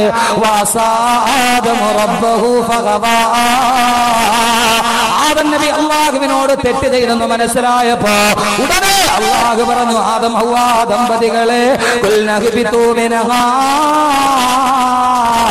ഈ സ്വർഗത്തിൽ നിന്ന് നിങ്ങൾ പുറത്തു പോയിക്കൊള്ളുക. എന്റെ അനുവാദമില്ലാതെ ഭക്ഷണം കഴിച്ചവരാണ് നിങ്ങൾ. രണ്ടുപേരും സ്വർഗത്തിൽ നിന്ന് വെളിയിലോട്ട് പോയിക്കൊള്ളുക. ആ സമയത്ത് ആദം നബിയും ഹവ്വാ ബീവിയും അല്ലാഹുവോട് പറഞ്ഞവത്രേ, ഖാലാ റബ്ബനാ ലലംനാ അൻഫുസനാ വഇല്ലം തഗ്ഫിർ ലനാ വതർഹംനാ ലനകൂനന്ന മിനൽ ഖാസിരീൻ. അല്ലാഹുവേ അല്ലാഹുവേ അല്ലാഹുവേ, ഞങ്ങൾ ഞങ്ങളുടെ ശരീരത്തോട് അക്രമം പ്രവർത്തിച്ചു തമ്പുരാനെ. വഇല്ലം തഗ്ഫിർ ലനാ, നീ ഞങ്ങൾക്ക് പുറത്തു തന്നില്ലെങ്കിൽ, വതർഹംനാ, നീ ഞങ്ങൾക്ക് കരുണ ചെയ്തില്ലെങ്കിൽ, ലനകൂനന്ന മിനൽ ഖാസിരീൻ. അല്ലാഹുവേ ഞങ്ങൾ നഷ്ടപ്പെട്ടു പോകും തമ്പുരാനെ. അല്ലാഹുവേ ഞങ്ങൾ നഷ്ടപ്പെട്ടു പോകും തമ്പുരാനെ. ആദം ഹവ്വാ ദമ്പതികൾ അള്ളാഹിനോട് കിടന്ന് പൊട്ടിക്കരഞ്ഞപ്പോ അള്ളാഹു പറഞ്ഞു, ആദമേ നിങ്ങൾക്ക് ഞാനൊരു റിഡക്ഷൻ ചെയ്തു തരാം. എന്താണെന്നറിയുമോ?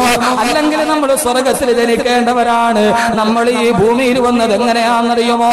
മൂന്നാമത്തെ ഘട്ടം നേരെ സ്വർഗത്തിൽ പോകേണ്ടവരാണ് നമ്മൾ. പക്ഷേ ഈ ശപിക്കപ്പെട്ട ഭൂമിയിൽ പിശാചുക്കൾ പാർക്കുന്ന വേതാള നഗരത്തില് ഈ ശപിക്കപ്പെട്ട ഭൂമിയിൽ നാം വന്നത് എന്തുകൊണ്ടെന്നറിയുമോ?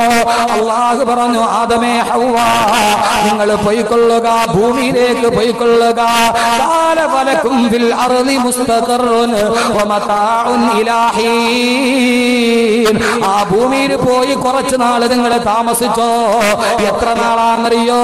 വമതാഉൻ ഇലാഹീൻ. ഒരു കുറഞ്ഞ കാലഘട്ടം നിങ്ങൾ ഭൂമിയിൽ പോയി താമസിച്ചോ. എന്നിട്ട് നിങ്ങൾ ചെയ്യേണ്ടത് എന്താ? അല്ലാഹു മനുഷ്യനെ ഭൂമിയിലോട്ട് വിട്ടിട്ട് അല്ലാഹു പറഞ്ഞു, ഭൂമിയിലെ കുറച്ച കാല താമസം കൊണ്ട് കാല ഫീഹാ തഹ്യഊന വഫീഹാ തമൂതൂന വമിൻഹാ തുഖ്റജൂൻ.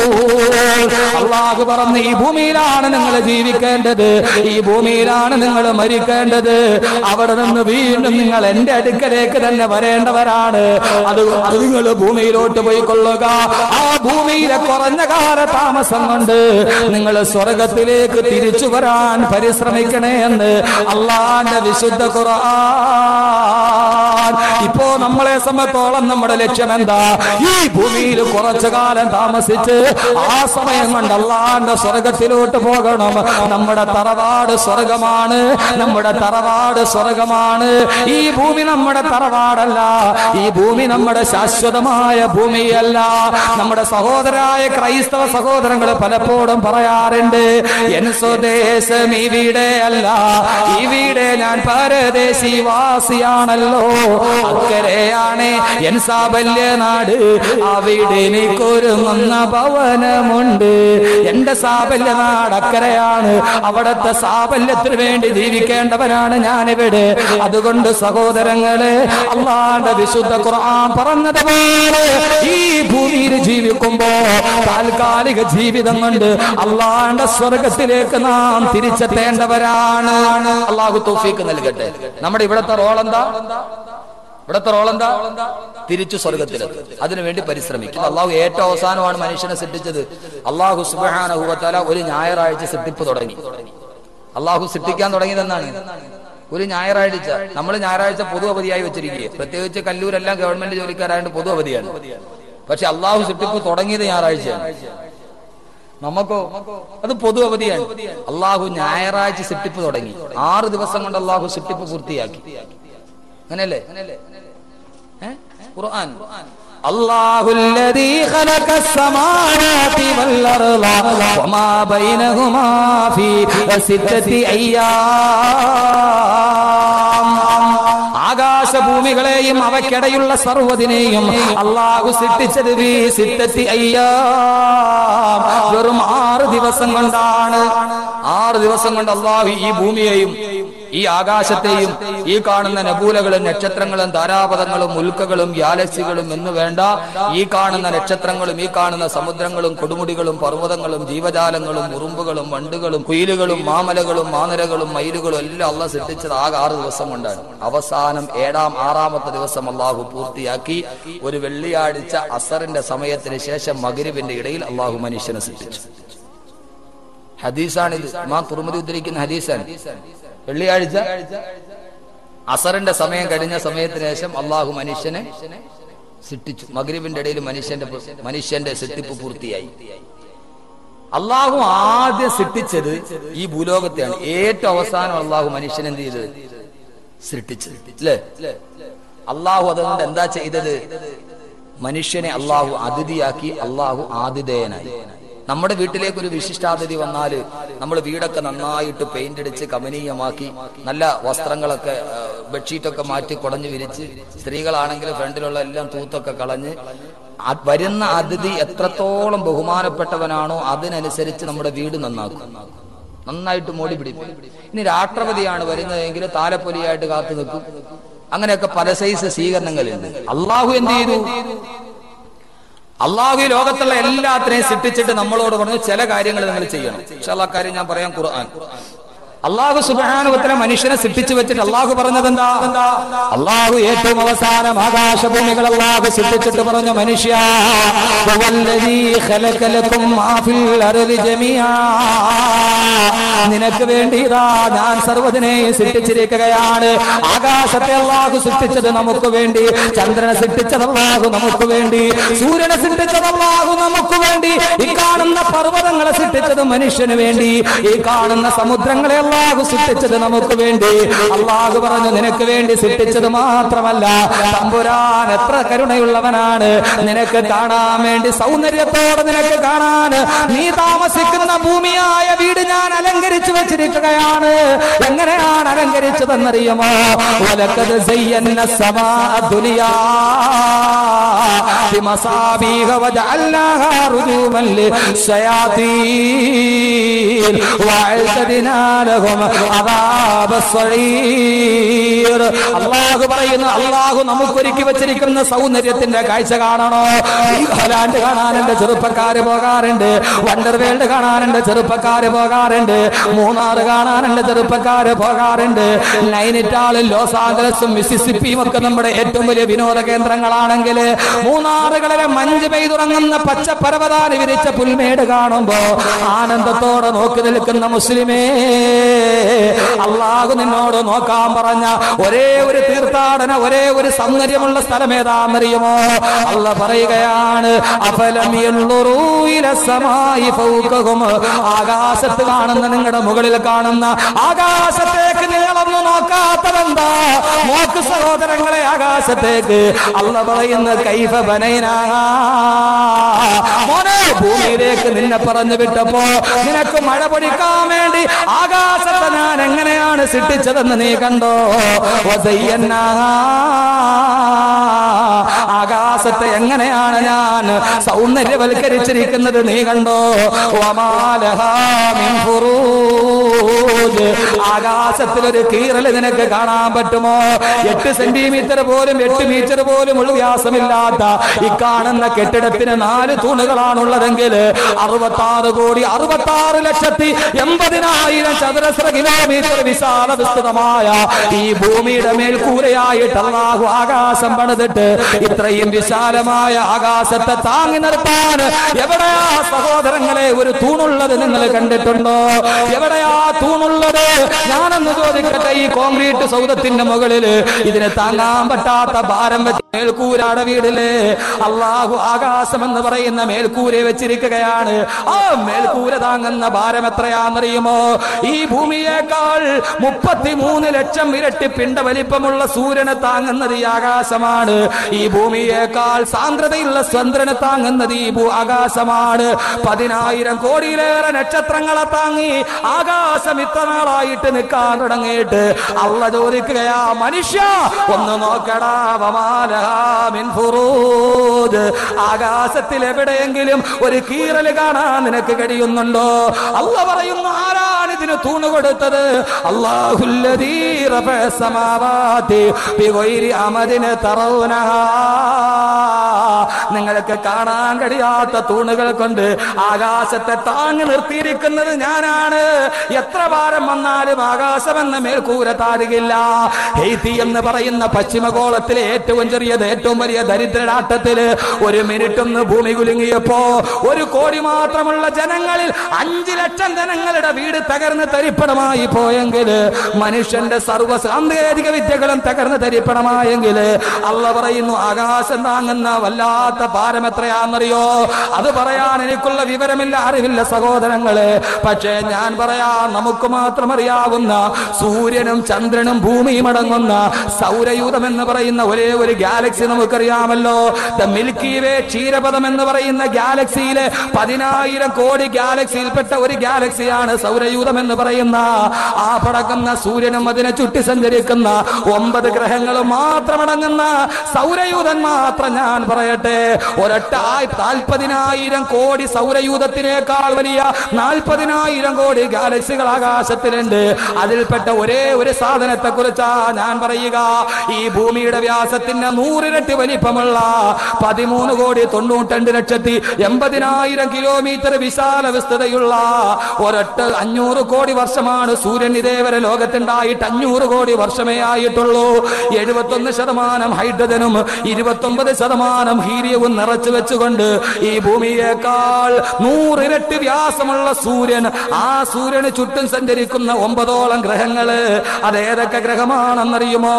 4,880 കിലോമീറ്റർ വിസ്താരമുള്ള ബുധനും 12,104 കിലോമീറ്റർ വിശാല വിസ്തൃതമായി കിടക്കുന്ന ശുക്രനും 12,756 കിലോമീറ്റർ വിശാല വിസ്തൃതിയുള്ള ഭൂമിയും 6,787 കിലോമീറ്റർ നീണ്ടു നിവർന്ന് കിടക്കുന്ന ചൊവ്വയും 1,42,800 കിലോമീറ്റർ നീണ്ടു കിടക്കുന്ന സൗരയൂഥത്തിലെ ഏറ്റവും വലിയ ഗ്രഹമായ വ്യാഴവും അതിന്റെ തൊട്ടടുത്തായി 51,800 കിലോമീറ്റർ വിശാല വിസ്തൃതമായി കിടക്കുന്ന യുറാനസും ഏറ്റവും ചെറിയ 3,000 കിലോമീറ്റർ മാത്രം വ്യാസമുള്ള യുറാനസും 49,500 കിലോമീറ്റർ വിശാല വിസ്തൃതമായ നെപ്റ്റ്യൂണും അടക്കമുള്ള 9ഓളം ഗ്രഹങ്ങളെ ആകാശം താങ്ങി നിർത്തിയിരിക്കുകയാണ്. നിൽക്കുകയാണ്. ഇതൊന്നിന്റെ മാത്രം കണക്കാണെങ്കിൽ ഇതിനെ പോലെയുള്ള 40,000 കോടി ഗാലക്സികളുണ്ട്. ഇത്രയും ഭാരം താങ്ങി വെച്ചിട്ട് അല്ല പറയുന്നു, നോക്കടോ, നിനക്ക് വേണ്ടി സൃഷ്ടിച്ച ആകാശത്തിൽ ഒരു കീറല് പോലും നിനക്ക് കാണാൻ കഴിയുന്നില്ലല്ലോ.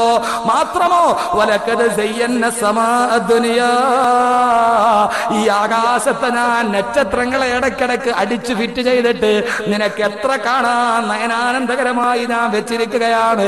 ഇതൊക്കെ ആർക്കാന്നറിയുമോ? മനുഷ്യ, നിനക്ക് വേണ്ടി പടച്ചതാണ്, നിനക്ക് വേണ്ടി പടച്ചതാണ്. അള്ളാഹു പറയുന്നു, നമുക്ക് വേണ്ടി അള്ളാഹു ഒരുക്കി വെച്ച അതിഥി ഗ്രഹത്തിന്റെ വർണ്ണനയെ ഞാൻ ഈ പറഞ്ഞത്. ഇതൊക്കെ അള്ള വെച്ച ആർക്ക് വേണ്ടിയാ? നമുക്ക് വേണ്ടി. എന്നിട്ട് അള്ള പറഞ്ഞു, ഇതൊക്കെ വെച്ച എന്നെ നിങ്ങൾ ആരാധിക്കുക. നമ്മളെ ഭൂമിക്ക് വേണ്ടിയാണ്? അല്ല. എന്റെ സഹോദരങ്ങളെ, മനുഷ്യരെ കൊണ്ട് പക്ഷെ ഒരു പ്രയോജനം ഇല്ല എന്നുള്ള കുഴപ്പം. വെള്ളം കുറഞ്ഞാൽ ഭൂമിയിൽ കുഴപ്പമുണ്ടാവും, ഇല്ലേ? സൂര്യന്റെ ചൂട് കുറഞ്ഞാൽ ഭൂമിയിൽ കുഴപ്പമുണ്ടാവും. ഇവിടുത്തെ ജീവികൾ കുറഞ്ഞാൽ ഭൂമിയിൽ കുഴപ്പമുണ്ടാവും. പക്ഷെ മനുഷ്യൻ എത്ര കുറഞ്ഞാലും ഭൂമിക്ക് ഒരു കുഴപ്പമില്ല. ഉണ്ടാവോ?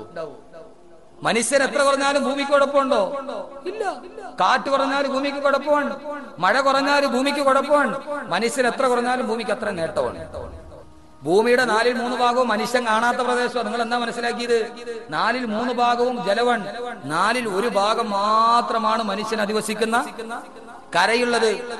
ഭൂമിയുടെ 4/3 ഭാഗവും കടലാണ്, ജലമാണ്, സമുദ്രമാണെന്ന് പറയുമ്പോ പസഫിക് മഹാസമുദ്രമടക്കമുള്ള 16,52,50,000 ചതുരശ്ര കിലോമീറ്റർ വിശാല വിസ്തൃതമായ പസഫിക് മഹാസമുദ്രവും 8,28,10,000 ചതുരശ്ര കിലോമീറ്റർ അനന്ത വിസ്തൃതമായി കിടക്കുന്ന അറ്റ്ലാന്റിക് മഹാസമുദ്രവും 7,36,80,000 കിലോമീറ്റർ നീണ്ടു നിവർന്ന് കിടക്കുന്ന ഇന്ത്യൻ മഹാസമുദ്രവും 95,17,000 കിലോമീറ്റർ വിശാല വിസ്തൃതമായി കിടക്കുന്ന ആർട്ടിക് മഹാസമുദ്രവും ഏറ്റവും അവസാനം നാമദിവസിക്കുന്ന അറബിക്കടലുണ്ടല്ലോ, 1,93,78,144 കിലോമീറ്റർ നീണ്ടു കിടന്ന് കിടക്കുന്ന അറബിക്കടലും ഈ ഭൂമിയുടെ 4/3 ഭാഗവും അപഹരിച്ചു പോകുമ്പോ ആ വിശാല വിസ്തൃതമായ കടലിന്റെ ഉള്ളിൽ മുങ്ങിത്തപ്പിയ മനുഷ്യൻ ഒന്നും അറിയില്ല ഈ ഭൂമിയെ കുറിച്ച്.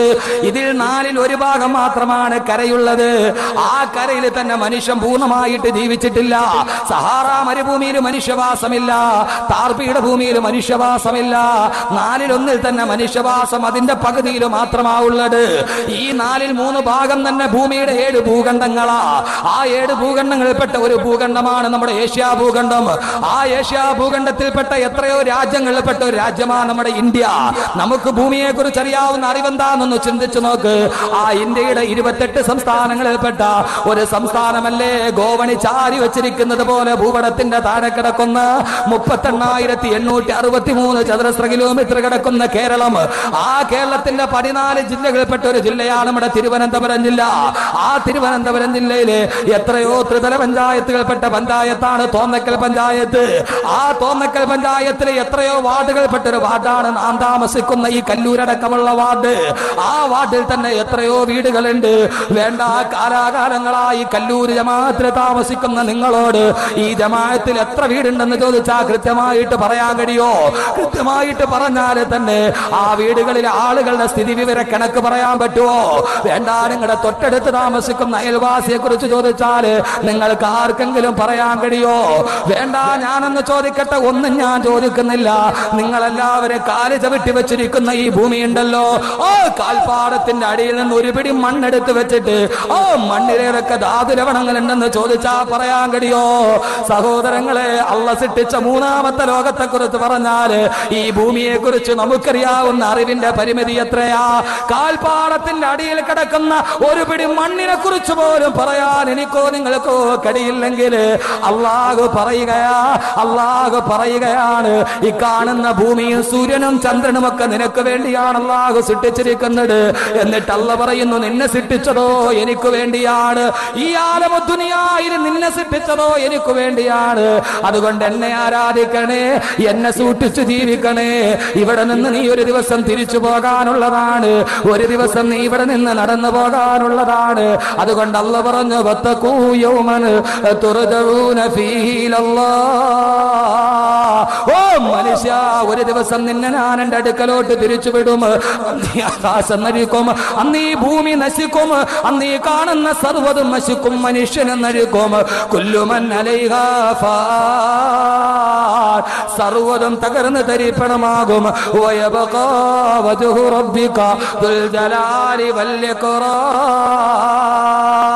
മാന്യനും പ്രതാപവാനുമായ അല്ലാഹു മാത്രം ലോകത്ത് ബാക്കിയാകും.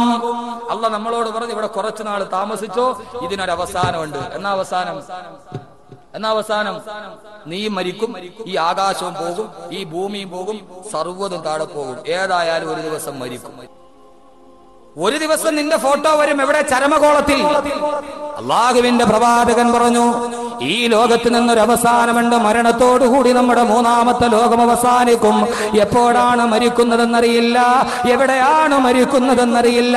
അതുകൊണ്ട് സഹോദരങ്ങളെ, എവിടെ വെച്ചാലും നമ്മുടെ മരണം സുനിശ്ചിതമാണ്. എവിടെ മരിക്കുമെന്നറിയില്ല, എവിടെ കബറടക്കുമെന്ന് മനുഷ്യനറിയില്ല.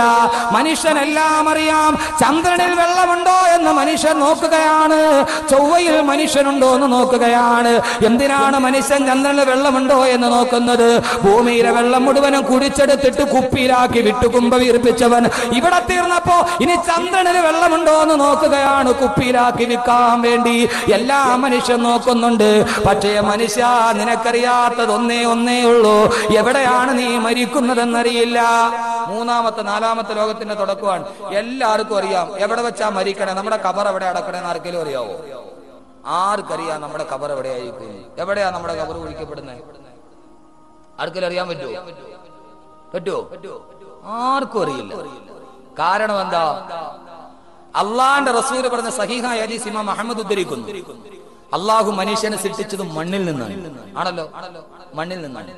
അള്ളാഹു നമ്മളെ സൃഷ്ടിക്കാൻ ഉപയോഗിക്കുന്ന മണ്ണ് എവിടെ നിന്നെടുത്തോ അവിടെ ആയിരിക്കും നിന്റെ കബറും കുഴിക്കും. എന്നെ സൃഷ്ടിക്കാനുള്ള മണ്ണ് അല്ലാഹു എവിടെ നിന്നെടുത്തോ അവിടെ ആയിരിക്കും എന്റെ കബർ കുഴിക്കുക. ആ മണ്ണിലേ ഞാൻ മരിക്കൂ, അവിടെയേ എന്റെ കബർ അടക്കൂ.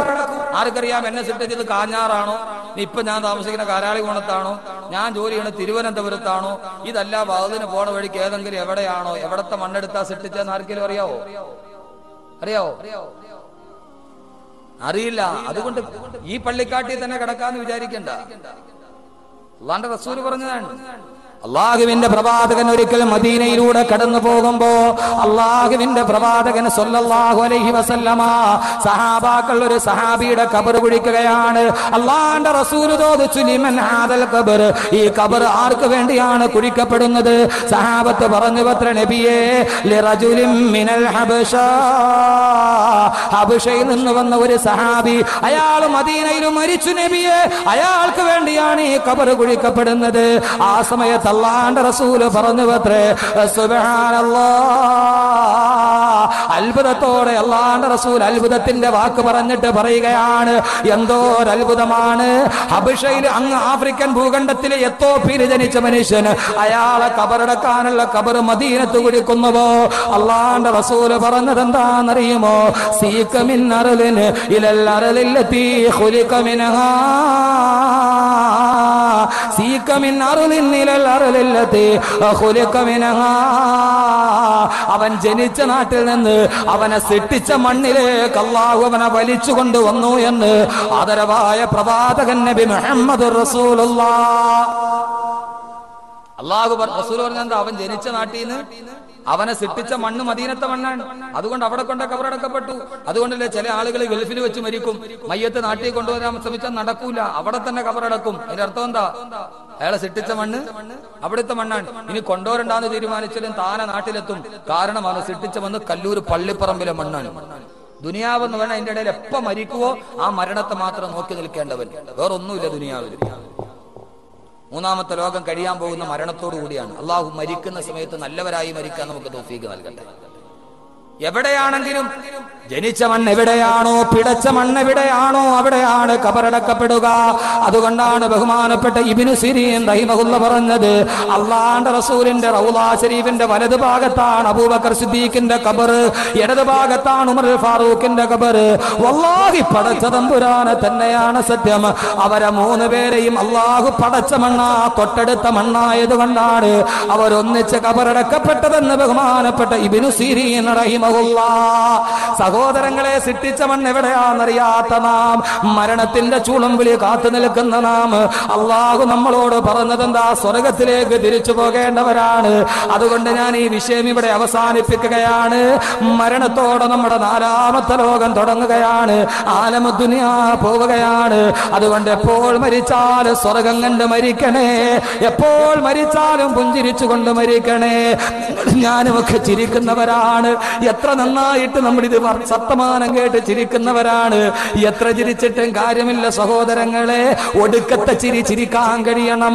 ഒടുക്കത്തെ ചിരി ചിരിക്കാൻ കഴിയണം. അതേത് ചിരിയാന്നറിയോ? ഇവിടെ വെച്ച് എത്ര ചിരിച്ചിട്ടും കാര്യമില്ല. ഒടുക്കത്തെ ചിരി ചിരിക്കാൻ കഴിയണം. ആ ചിരി ഏത് ചിരിയാന്നറിയുമോ? ഒരു സത്യവിശ്വാസിയുടെ അടയാളം എന്താന്നറിയോ? ജോ മറുകെ മോമിൻ ബാത്തു ഗോയം, ജോ മറുകെ മോമിൻ തബസും ബല്ലബവേസ്ത്, ജോ മറുകെ മോമിൻ ബാത്തു ഗോയം, ജോ മറുകെ മോമിൻ തബസും ബല്ലബവേസ്ത്. ഒരു യഥാർത്ഥ സത്യവിശ്വാസിയുടെ അടയാളം നിനക്ക് ഞാൻ പറഞ്ഞു തരട്ടെയോ? ഒരു യഥാർത്ഥ സത്യവിശ്വാസി അവൻ മരിക്കുന്ന നേരത്ത് പുഞ്ചിരി അവന്റെ ചുണ്ടില് പൂത്തുലഞ്ഞു കിടക്കണം. അസ്രായീലിനെ കാണുമ്പോ അവൻ ചിരിക്കണം. അവന്റെ ചുണ്ടിൽ പുഞ്ചിരി പൂത്തുലഞ്ഞു കിടക്കണം. ആർക്കറിയാം മരിക്കുന്ന സമയത്ത് ചിരിക്കാൻ കഴിയുമോ? മരിക്കുന്ന സമയത്ത് ചിരിക്കുന്നവർ ഭാഗ്യവാന്മാർ. അള്ളാഹു നമുക്ക് മരണത്തിൽ ചിരിക്കാൻ തൗഫീഖ് നൽകട്ടെ. ഇവിടെ എത്ര ചിരിച്ചിട്ടും സഹോദരങ്ങളെ കാര്യമില്ല.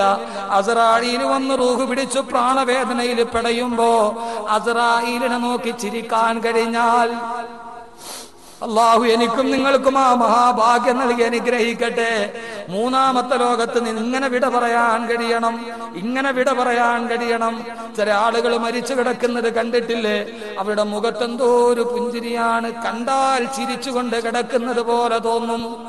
ചില ആളുകൾ മരിച്ചിട്ട് നോക്കുമ്പോ മരിച്ചെന്ന് തോന്നൂല, ചിരിച്ചോണ്ട് നിൽക്കണ പോലെ തോന്നും. എന്ത് കണ്ടിട്ടാ ചിരിക്കുന്ന മരിക്കുന്ന സമയത്ത്?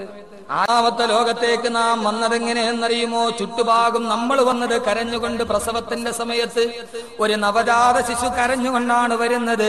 ചുറ്റും നിൽക്കുന്നവരോ ചിരിക്കുകയാണ്. കൺമണി പിറന്നല്ലോ, കുഞ്ഞിനിക്കോ വന്നല്ലോ. നീയാണെങ്കിലോ കരച്ചിലാണ്. ചുറ്റും നിൽക്കുന്നവര് ചിരിക്കലാണ്. വലദത്തുക ഉമ്മുക യബിനാദമ ബാക്കിയ വന്നാസു ഹൗലക ലാഹികം മസ്റൂറാ. ഓ ആദമിന്റെ മോനെ, നീ ജനിച്ചപ്പോൾ നീ കരയുന്നു, ചുറ്റുപാട് നിൽക്കുന്നവര് ചിരിക്കുന്നു. ഇനി നീ ഇതാ പോകാൻ പോവുകയാണ്. നീ മരിക്കുമ്പോ വജ്ഹദിലി നഫ്സിക അൻ തകൂന ഇദാ ബകൗ ഫീ ഹാരി മൗതിക ലാഹികം മസ്റൂറാ. നീ എന്തിനാണ് പരിശ്രമിക്കേണ്ടത്? നീ മരണവെപ്രാളത്തിൽ പെടയുമ്പോ അന്ന് കരഞ്ഞ നീ ചിരിക്കണം. നിന്റെ ചുറ്റും നിന്ന് ചിരിച്ചവർ അന്ന് കരയണം. നീ മരിക്കുന്ന സമയത്ത് ഭാര്യ കരയുകയാണ്, മക്കള് കരയുകയാണ്, നാട്ടുകാര് വിലപിക്കുകയാണ്. അവൻ മരണപ്പെട്ടു പോയല്ലോ, എല്ലാവരും പൊട്ടിക്കരയുന്നു. നീയാണെങ്കിലോ മരണക്കിടക്കയിൽ കിടന്നു പെടയുന്നു. അസ്രായീൽ റൂഹ് പിടിക്കുന്നു, തൊണ്ടക്കുടിയിൽ എത്തി നിൽക്കുന്നു. വാല് വല്ലാതെ കിടന്ന് മുട്ടിടിക്കുകയാണ്, പ്രാണവേദന അനുഭവിക്കുകയാണ്. വൽതഫത്തി സാഖു ബിസ്സാഖ് ഇലാ റബ്ബിക യൗമഇദിനിൽ മസാഖ്. കാല് കിടന്നിട്ട് കൂട്ടിയിടിക്കുകയാണ്. അല്ലാഹുവേ, നിന്റെ അടുക്കലോട്ട് ഞാൻ വരികയാണ്. ഭാര്യ കിടന്ന് നിലവിളിക്കുന്നു, എന്റെ ഭർത്താവ് പോകുന്നുവോ? മക്കള് പറയുന്നു, ഉപ്പാ പോകല്ലേ, ഞങ്ങളെ വിട്ടു പോകല്ലേ. ആ സമയത്ത് നീ എന്ത് ചെയ്യണം? ഭാര്യ നിലവിളിക്കുമ്പോൾ നീ എന്ത് പറയണം? ഒരു ഭാര്യയും ഒരു ഭർത്താവും ഉണ്ടായിരുന്നത്രേ. വിവാഹത്തിന്റെ വാർഷിക ദിവസം ഭാര്യ തന്റെ ഭർത്താവ് കഴിഞ്ഞ വർഷം കല്യാണത്തിന് കൊടുത്ത പട്ടുസാരി മുടുത്ത് തൊട്ടടുത്ത വീട്ടിലെ കല്യാണത്തിന് പോയി. അവിടെ കിടന്ന് രസിച്ചു മതിക്കുമ്പോഴാണ് ഒരാൾ വന്നിട്ട് പറയുന്നത്, മോളെ, നിന്റെ ഭർത്താവ് മരണപ്പെട്ടു പോയി പെണ്ണെ. ആ പെൺകുട്ടി ഓടി വന്നു. നോക്കുമ്പോൾ ഭർത്താവ് ഉമ്മറപ്പടിയിൽ മലർന്നു കിടക്കുകയാണ്. വെള്ളത്തുണി പൊതിച്ചിട്ടുണ്ട്, ചന്ദനത്തിരികൾ കത്തുന്നുണ്ട്, ആളുകൾ ഇരുന്നു കൊണ്ട് അടക്കം പറയുന്നുണ്ട്. ആ പെൺകുട്ടി മാറത്തട്ടഹസിച്ചുകൊണ്ട് ഭർത്താവിന്റെ മയ്യത്തിന്റെ മുകളിലോട്ട് കമിഴ്ന്നു വീണു. കഴിഞ്ഞ വർഷം ഇതേ സമയത്ത് വിവാഹത്തിന്റെ പട്ടുടയാട എനിക്ക് സമ്മാനിച്ചവനെ, എന്റെ ഗണങ്ങളിൽ മന്ത്രച്ചരട് കോർത്തവനെ, എന്നെ വിട്ട് നീ പോവുകയാണോ? എന്നെ ഏകയാക്കി നീ തിരിച്ചു പോവുകയാണോ? എന്നെ നീ തനിച്ചാക്കിയോ? ആ പെൺകുട്ടി കടന്ന് പൊട്ടിക്കരയുമ്പോ മയ്യത്തെടുക്കാൻ സമയമായി, പള്ളിക്കാട്ടിലോട്ട് യാത്ര പോകാൻ സമയമായി. തടുക്കുമ്പോ കടന്ന് പൊട്ടിക്കരയുകയാണ്, എന്റെ ഭർത്താവിനെ കൊണ്ടുപോകരുത്, ഇവനെ ഞാനൊരു അവസാനത്തെ ചുടുചുംബനം കൊടുത്തുകൊള്ളട്ടെയോ? എത്രയോ മയ്യത്തെടുക്കുമ്പോ നമ്മൾ കാണുന്നുണ്ട് ഭർത്താവിനെ കെട്ടിപ്പിടിച്ച് പൊട്ടിക്കരയുന്ന ഭാര്യ. അവസാനത്തെ ചുംബനം കൊടുക്കാൻ ആ ഭാര്യ മരണപ്പെട്ടു പോയ ഭർത്താവിന്റെ നെറുകയിൽ ചുണ്ടു ചേർത്ത് വെക്കുമ്പോ മരണപ്പെട്ട ഭർത്താവ് പറയുന്നതായി കവി പറയുകയാണ്, ഉസ്നെ ശാദി കി ചൂടേ പകൻകർ ചുമാता है मेरी कफन को, उसी दिन सजन्नत के हूरे मुझे दूल्हा बनाए हुए थे. ആ ഭർത്താവ് പറയുന്ന മണ്ടിപ്പെണ്ണെ, നീ എനിക്ക് ചുംബനം നൽകുന്നുവോ? ഇത്രയും നാളും നിന്റെ ചുംബനം എനിക്ക് ആഗ്രഹമുണ്ടായിരുന്നു, പക്ഷേ ഇനി മുതൽ നിന്റെ ചുംബനം എനിക്ക് ആഗ്രഹമില്ല പെണ്ണെ. കാരണം എന്തെന്നറിയുമോ? ഉസീ ദിൻ സെ ജന്നത്ത് കെ ഹൂറേ മുझे दूल्हा बनाए हुए थे.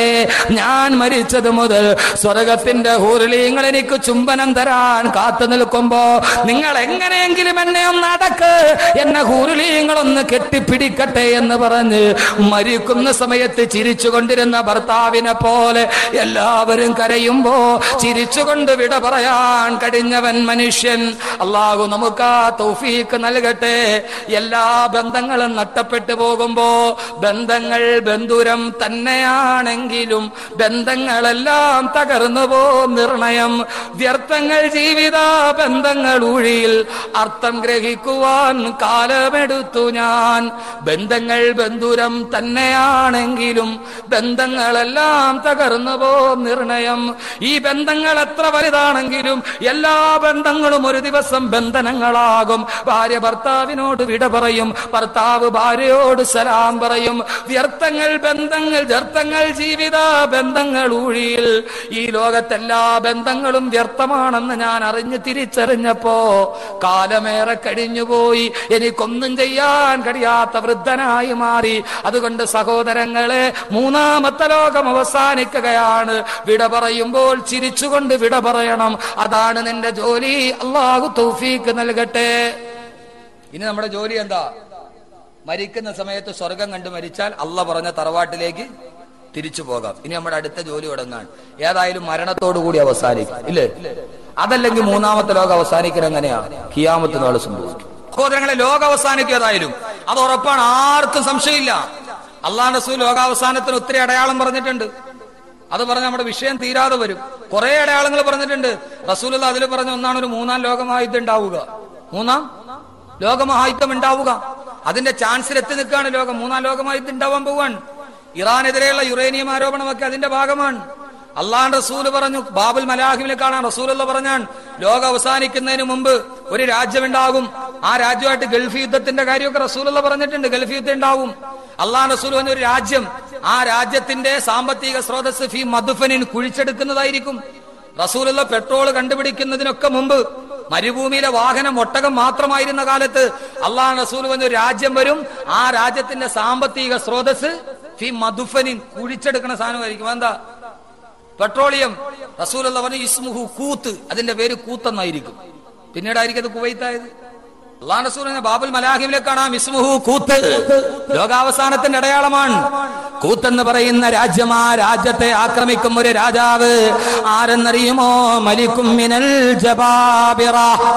സ്വേച്ഛാധിപതിയായ ഒരു രാജാവ് കൂത്തിനെ ആക്രമിക്കും. മദ്ഫനിനു വേണ്ടി, പെട്രോളിയത്തിന് വേണ്ടി. അള്ളാഹുവിന്റെ പ്രവാചകൻ പറയുന്നു, ആ സമയത്ത് കൂത്തെന്ന് പറയുന്ന ഗൾഫ് രാജ്യം പടിഞ്ഞാറിനോട് സഹായം തേടും. പടിഞ്ഞാറൻ ശക്തികൾ ഈ രാജ്യത്തെ രക്ഷിക്കാൻ വേണ്ടി തഹ്തറായാത്തിന് ശത്താ, പല കൊടികളുടെ കീഴിൽ ഇറാഖ് എന്ന് പറയുന്ന ഈ രാജ്യത്തെ ആക്രമിക്കുമെന്ന് ആദരവായ പ്രവാചകൻ നബി മുഹമ്മദ് മുസ്തഫ. അള്ളാന്റെ റസൂല് പറഞ്ഞാണ് ലോകാവസാനത്തിന്റെ അടയാളങ്ങൾ സംഭവിച്ചു കഴിഞ്ഞു. അള്ളാഹ് റസൂൽ പറഞ്ഞ് ഇറാഖിനെ ആക്രമിക്കും, അതിന് ഭക്ഷണ ഉപരോധമുണ്ടാകും. അത് കഴിയുമ്പോൾ വലനിരകളുടെ ഇടയിൽ ഒരു സമൂഹം ഉടലെടുക്കും. ആ സമൂഹം ഏതെന്നറിയുമോ? അള്ളാഹുവിന്റെ റസൂൽ പറഞ്ഞു, മലയിടുക്കുകളിൽ പുതുതായി രൂപം കൊണ്ടുന്നൊരു സമൂഹം. അസ്മാഉഹും കുനാ വഅൻസാബുഹും ഖുറാ. അവരുടെ പേര് കുന്നിയത്തിന്റെ പേരായിരിക്കും. വഅൻസാബുഹും ഖുറാ. അവരുടെ പേര് ഗ്രാമത്തോട് ചേർന്ന് പറയുന്ന പേരായിരിക്കും. അവര് ധാരാളം രോമങ്ങളുള്ള ആളായിരിക്കും. അഫ്ഗാനികളെ കുറിച്ച് അല്ലാഹുവിന്റെ റസൂൽ പറഞ്ഞതാണ്, പേര് കുന്നിയത്ത് പേരാണ്. അഹമ്മദ് ഷാ മുത്തവക്കിൽ എന്ന പേര് പോലെ, മുഹമ്മദ് റഫ്സഞ്ചാനി എന്ന പേര് പോലെ, ഗുൽബുദ്ദീൻ ഹിക്മത്തിയാർ എന്ന പേര് പോലെ അവരവരുടെ ഗോത്രത്തിലേക്ക് ചേർന്ന് വരുന്ന പേരുകളുമായി ധാരാളം വലിയ താടിയുള്ള, നല്ല ഉയരമുള്ള, കണ്ടാൽ ജനങ്ങൾ അത്ഭുതത്തോടെ നോക്കുന്ന ഒരു വിഭാഗം ആളുകൾ ലോകാവസാനത്തിന് മുന്നോടിയായിട്ട് വരുമെന്ന് അല്ലാഹുവിന്റെ റസൂൽ നബി മുഹമ്മദ് റസൂലുള്ളാഹ്. കണ്ടതല്ലേ നമ്മള്? അഫ്ഗാനികളുടെ താടി എന്ന് പറഞ്ഞാൽ എന്തൊരു താടിയാ? ഹും അസ്ഹാബ് ഷുഊർ. വലിയ രോമുള്ള സൗദി പൗരകരിലെ അഫ്ഗാനികളുടെ താടി എന്താ? അങ്ങനെ ഒരു സമൂഹം വരും, അവരെ ആക്രമിച്ച് കീഴടക്കും. അള്ളാഹുവിന്റെ പ്രവാചകൻ പറഞ്ഞു, അവസാനം ഇങ്ങനെ ലോകം മുഴുവനും അക്രമമൊക്കെ ഉണ്ടായി കഴിയുമ്പോ ഇസ്ലാമിക രാജ്യത്തിനെതിരെ സർവ്വതും വാളോങ്ങി നിൽക്കുമ്പോൾ ഇസ്ലാമിക സമൂഹം നോക്കും, പടച്ചവനെ ഞങ്ങൾക്കൊരു പൊതു നായകനെ കിട്ടിയിരുന്നെങ്കിൽ. അങ്ങനെ അവർ ആഗ്രഹിക്കുമ്പോഴാണ് ഇമാം മഹ്ദി വരുന്നത്. ഇമാം മഹ്ദിയെ കഅബയിൽ വെച്ച് കഅബയിൽ തവാഫ് ചെയ്യുന്നതിന്റെ ഇടയിൽ ഇമാം മഹ്ദിയെ കണ്ടെത്തും.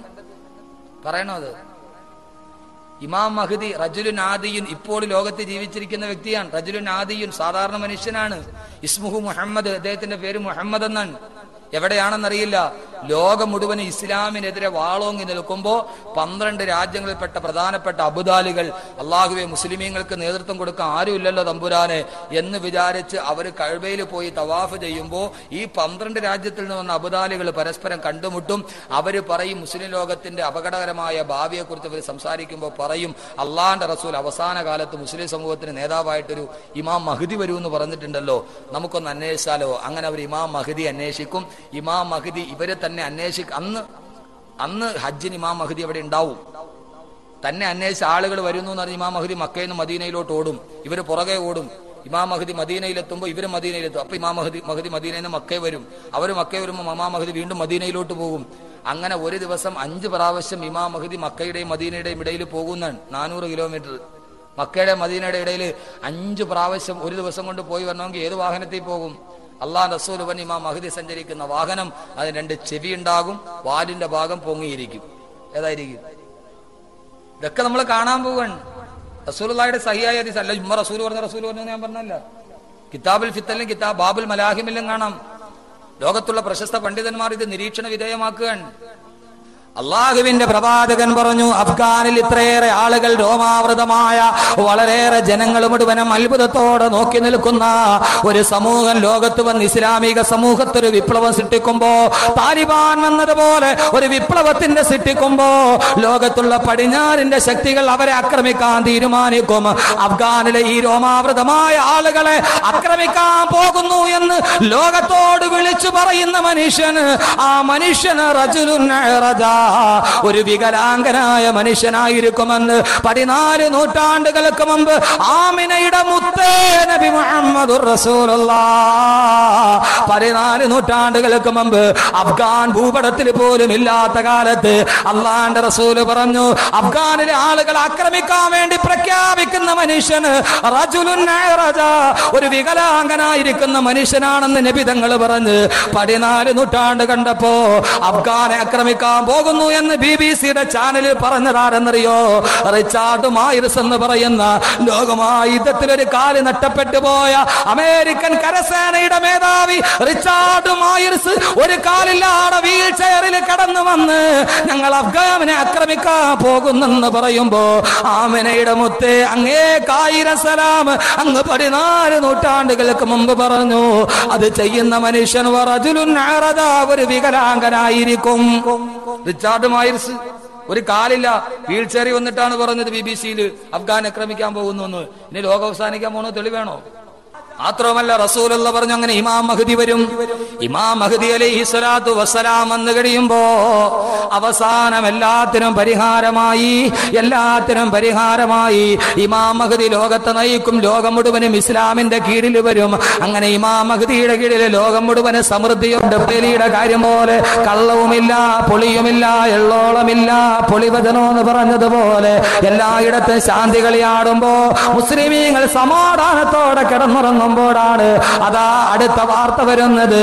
അതാ ഖുറൂജു മസീഹി ദജ്ജാൽ, ദജ്ജാൽ പുറപ്പെടലായി. ദജ്ജാൽ മനുഷ്യരെ മുഴുവനും കൊന്നൊടുക്കുമ്പോ ദജ്ജാൽ മനുഷ്യരെ മുഴുവനും 900,000 ജൂതന്മാര് ദജ്ജാലിന്റെ പുറകിൽ അണിനിരക്കും.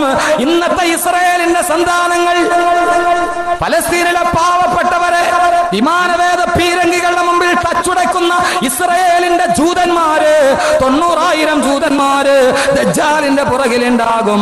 മുസ്ലിമീങ്ങളെ മുഴുവനും ദജ്ജാൽ മനുഷ്യനെ രണ്ടായിട്ട് കീറി കാണിക്കും. അത്രേ, രണ്ടായിട്ട് കീറിയിട്ട് വീണ്ടും ഒട്ടിച്ച് കാണിക്കും. അവൻ കയ്യിൽ വെച്ച് തീപ്പന്തം ഉണ്ടാക്കി കാണിക്കും. കടലിലെ വെള്ളം മുഴുവനും കുടിച്ചു വറ്റി കാണിക്കും.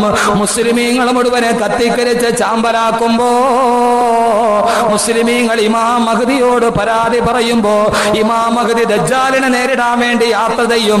അവർ യാത്ര ചെയ്ത് ദിമിഷ്കിലെ പള്ളിയിലെത്തും. അവിടെ അസർ നമസ്കാരത്തിന് ബാങ്ക് വിളിച്ച് കാത്തിരിക്കുമ്പോ അതാ ദിമിഷ്കിലെ പള്ളിയുടെ വെള്ളമിനാരത്തില്, കിഴക്കേ ഭാഗത്തുള്ള വെള്ളമിനാരത്തില്, മിമ്മിനാരത്തിൽ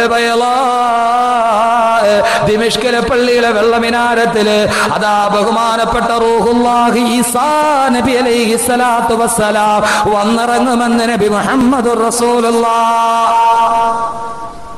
ഈസാ നബി വരും ദിമിഷ്കിലെ പള്ളത്തിലോ വെള്ളമിനാരത്തില്.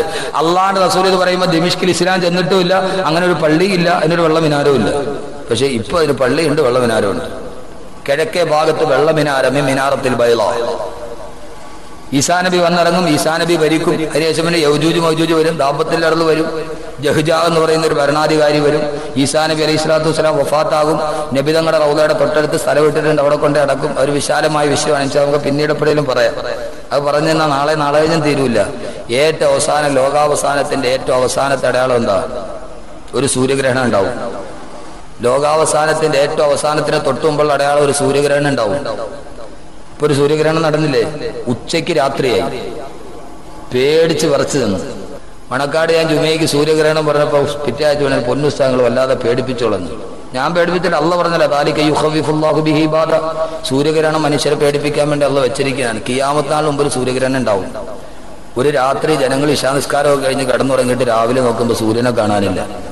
രാവിലെ സൂര്യൻ ഉദിക്കുന്നില്ല, കൂരിരുട്ട്, വെളിച്ചമില്ല. അന്ന് വെളിച്ചത്തിന് വേണ്ടി ഏതൊക്കെ സംവിധാനമുണ്ടോ, തീപ്പെട്ടി ഉരച്ചാൽ കത്തൂല, ലൈറ്റ് ഇട്ടാൽ തെളിയൂല. ബഹുമാനപ്പെട്ട റസൂലുള്ളാഹി സ്വല്ലല്ലാഹു അലൈഹി വസല്ലം പറഞ്ഞു, ജനങ്ങൾ വിശന്ന് കിടന്ന് കരഞ്ഞ് അവസാനം 73 ദിവസം കഴിഞ്ഞിട്ടാണ് സൂര്യൻ ഉദിക്കുന്നത്. ഉദിക്കുന്നത് എവിടെ നിന്നാ? പടിഞ്ഞാറ് നിന്ന്. അതേവരെ കിഴക്കുദിച്ച സൂര്യൻ പടിഞ്ഞാറ് നിന്ന് ഉദിക്കും. പടിഞ്ഞാറ് നിന്ന് സൂര്യൻ ഉദിച്ചാൽ അതോടെ തൗബയുടെ വാതിൽ അടക്കപ്പെട്ടു. ഇനി ആര് പറഞ്ഞാലും തൗബ സ്വീകരിക്കപ്പെടുകയില്ല. അങ്ങനെ ഇരിക്കുമ്പോഴാണ് ലോകാവസാനത്തിന്റെ ഏറ്റവും അവസാനത്തെ അടയാളം. അതെന്തറിയുമോ? കഅബാലയം പൊളിക്കപ്പെടുമെന്ന് നബി മുഹമ്മദുർ റസൂലുള്ളാഹ്. 60,000-ഓളം വരുന്ന ആളുകൾ കഅബാലയം പൊളിക്കും. അതിലൊരു മനുഷ്യൻ കഅബാലയത്തിന്റെ മുകളിൽ കയറി നിൽക്കും, കഅബയുടെ ഇഷ്ടിക പിഴുതെടുക്കും. ആ മനുഷ്യന്റെ കുതികാല്, അവന്റെ കാലിന്റെ വിരല് പുറകോട്ടും കാലിന്റെ കുതി മുമ്പോട്ടുമായി ഇരിക്കുമെന്ന് നബി മുഹമ്മദ് റസൂലുള്ളാഹ്. 60,000 പേര് നിരന്ന് ജിദ്ദ കടലിടുക്ക് വരെ നിൽക്കും. ഓരോ ഇഷ്ടികയും കൈമാറി കഅബാലയത്തിന്റെ കല്ലുകൾ ജിദ്ദ കടലിടുക്കിലേക്ക് വലിച്ചെറിയും. കഅബാലയം പൊളിക്കപ്പെട്ടാൽ പിന്നെ ഒരു മനുഷ്യന് നിസ്കാരമില്ല, കിബിലയില്ലാതെ പിന്നെന്ത് നിസ്കാരമാണ്? നിസ്കാരമില്ല, നോമ്പില്ല, തസ്ബീഹില്ല, ഒന്നുമില്ലാതെ 3 ദിവസം ജനങ്ങൾ കിടന്നുറങ്ങും.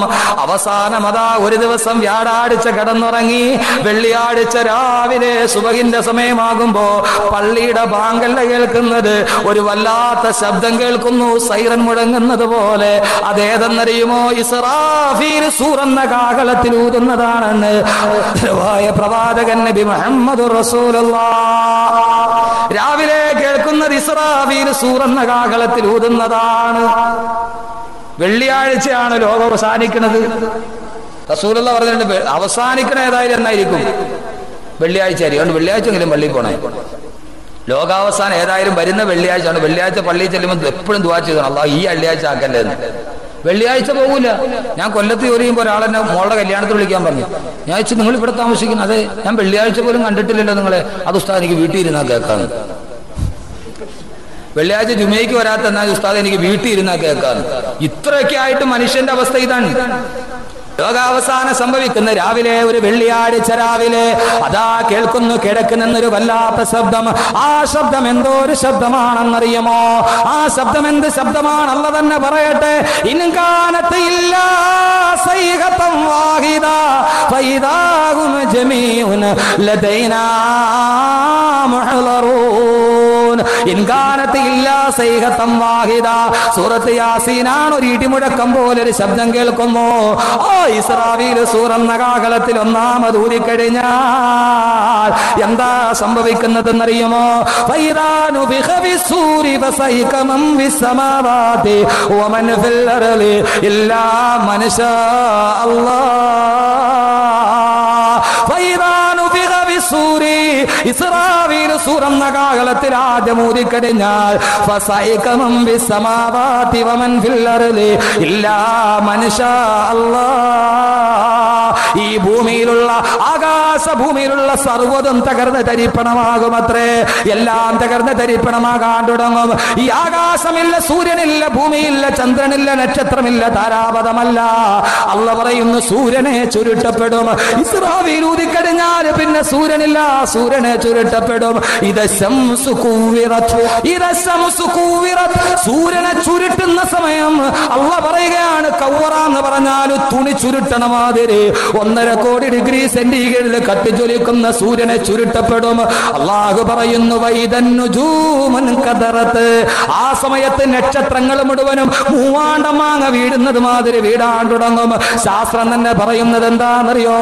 ഈ സൂര്യനിലും നക്ഷത്രങ്ങളിലും ഉള്ളത് ഹൈഡ്രജനും ഹീലിയവുമാണ്. അതുകൊണ്ടാണ് ഇത് കത്തുന്നത്. ഹൈഡ്രജനും ഹീലിയവും തീർന്നു കഴിഞ്ഞാൽ ഈ നക്ഷത്രങ്ങൾ മുഴുവനും ചുരുങ്ങാൻ തുടങ്ങും.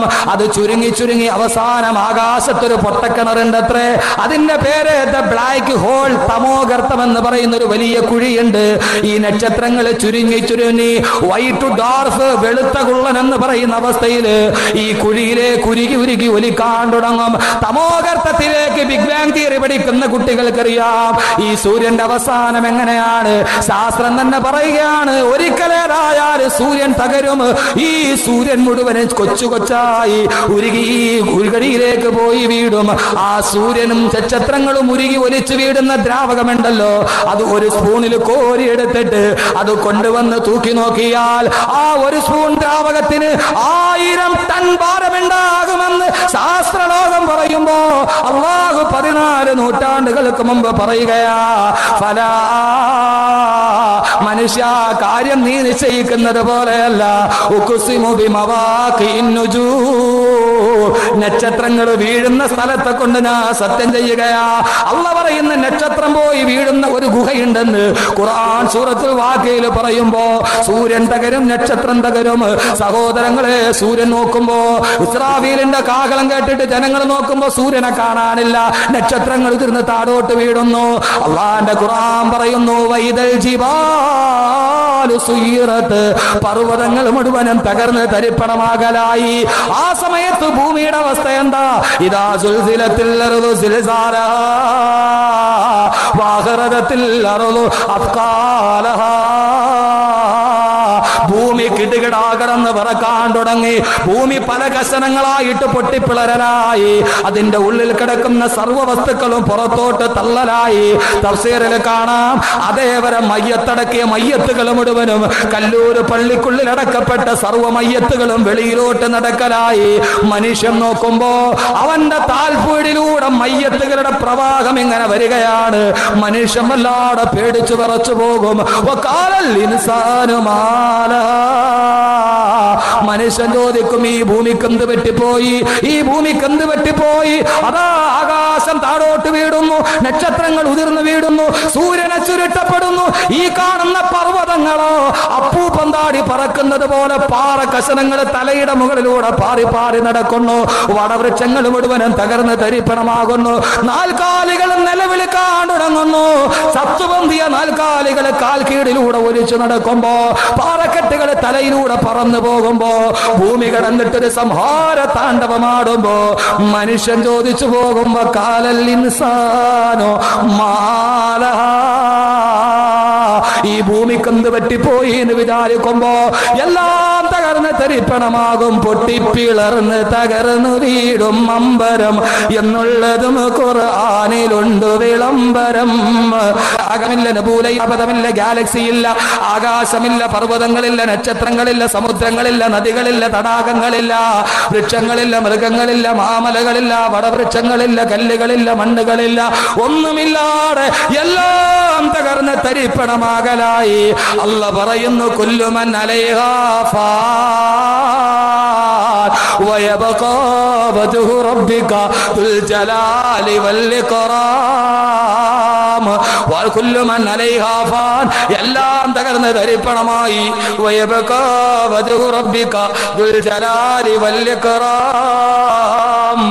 മാന്യനും പ്രതാപവാനുമായ അല്ലാഹു മാത്രം ബാക്കിയായി. എല്ലാം മരിച്ചു, എല്ലാം മരിച്ചു.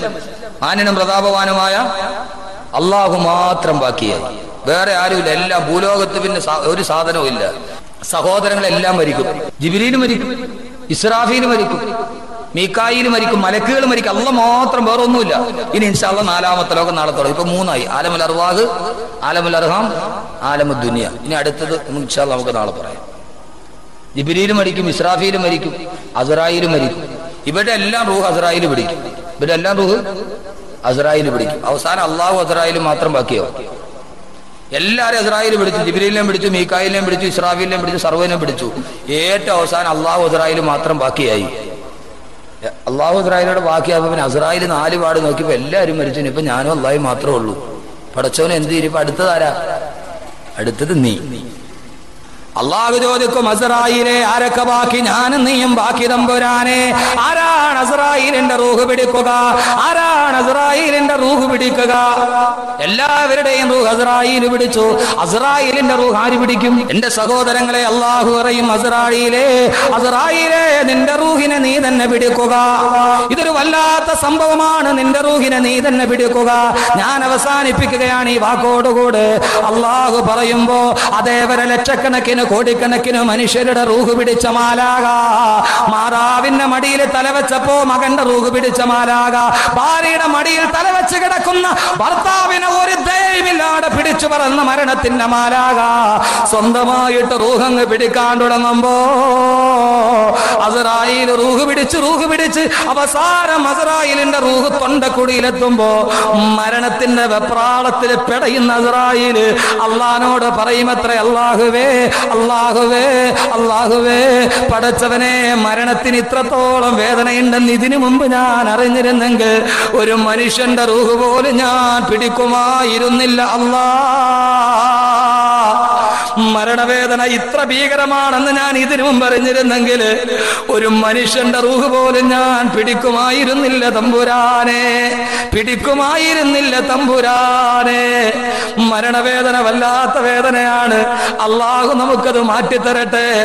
മരണവേദന പെടഞ്ഞിട്ട് അസ്റായീൽ പോലും കരഞ്ഞുപോയ സമയമുണ്ടെങ്കിൽ അത് റൂഹ് തൊണ്ടക്കുടിയിലെത്തിയപ്പോഴാണ്. അള്ളാഹു നമ്മളെ കാത്ത് രക്ഷിക്കുമാറാകട്ടെ.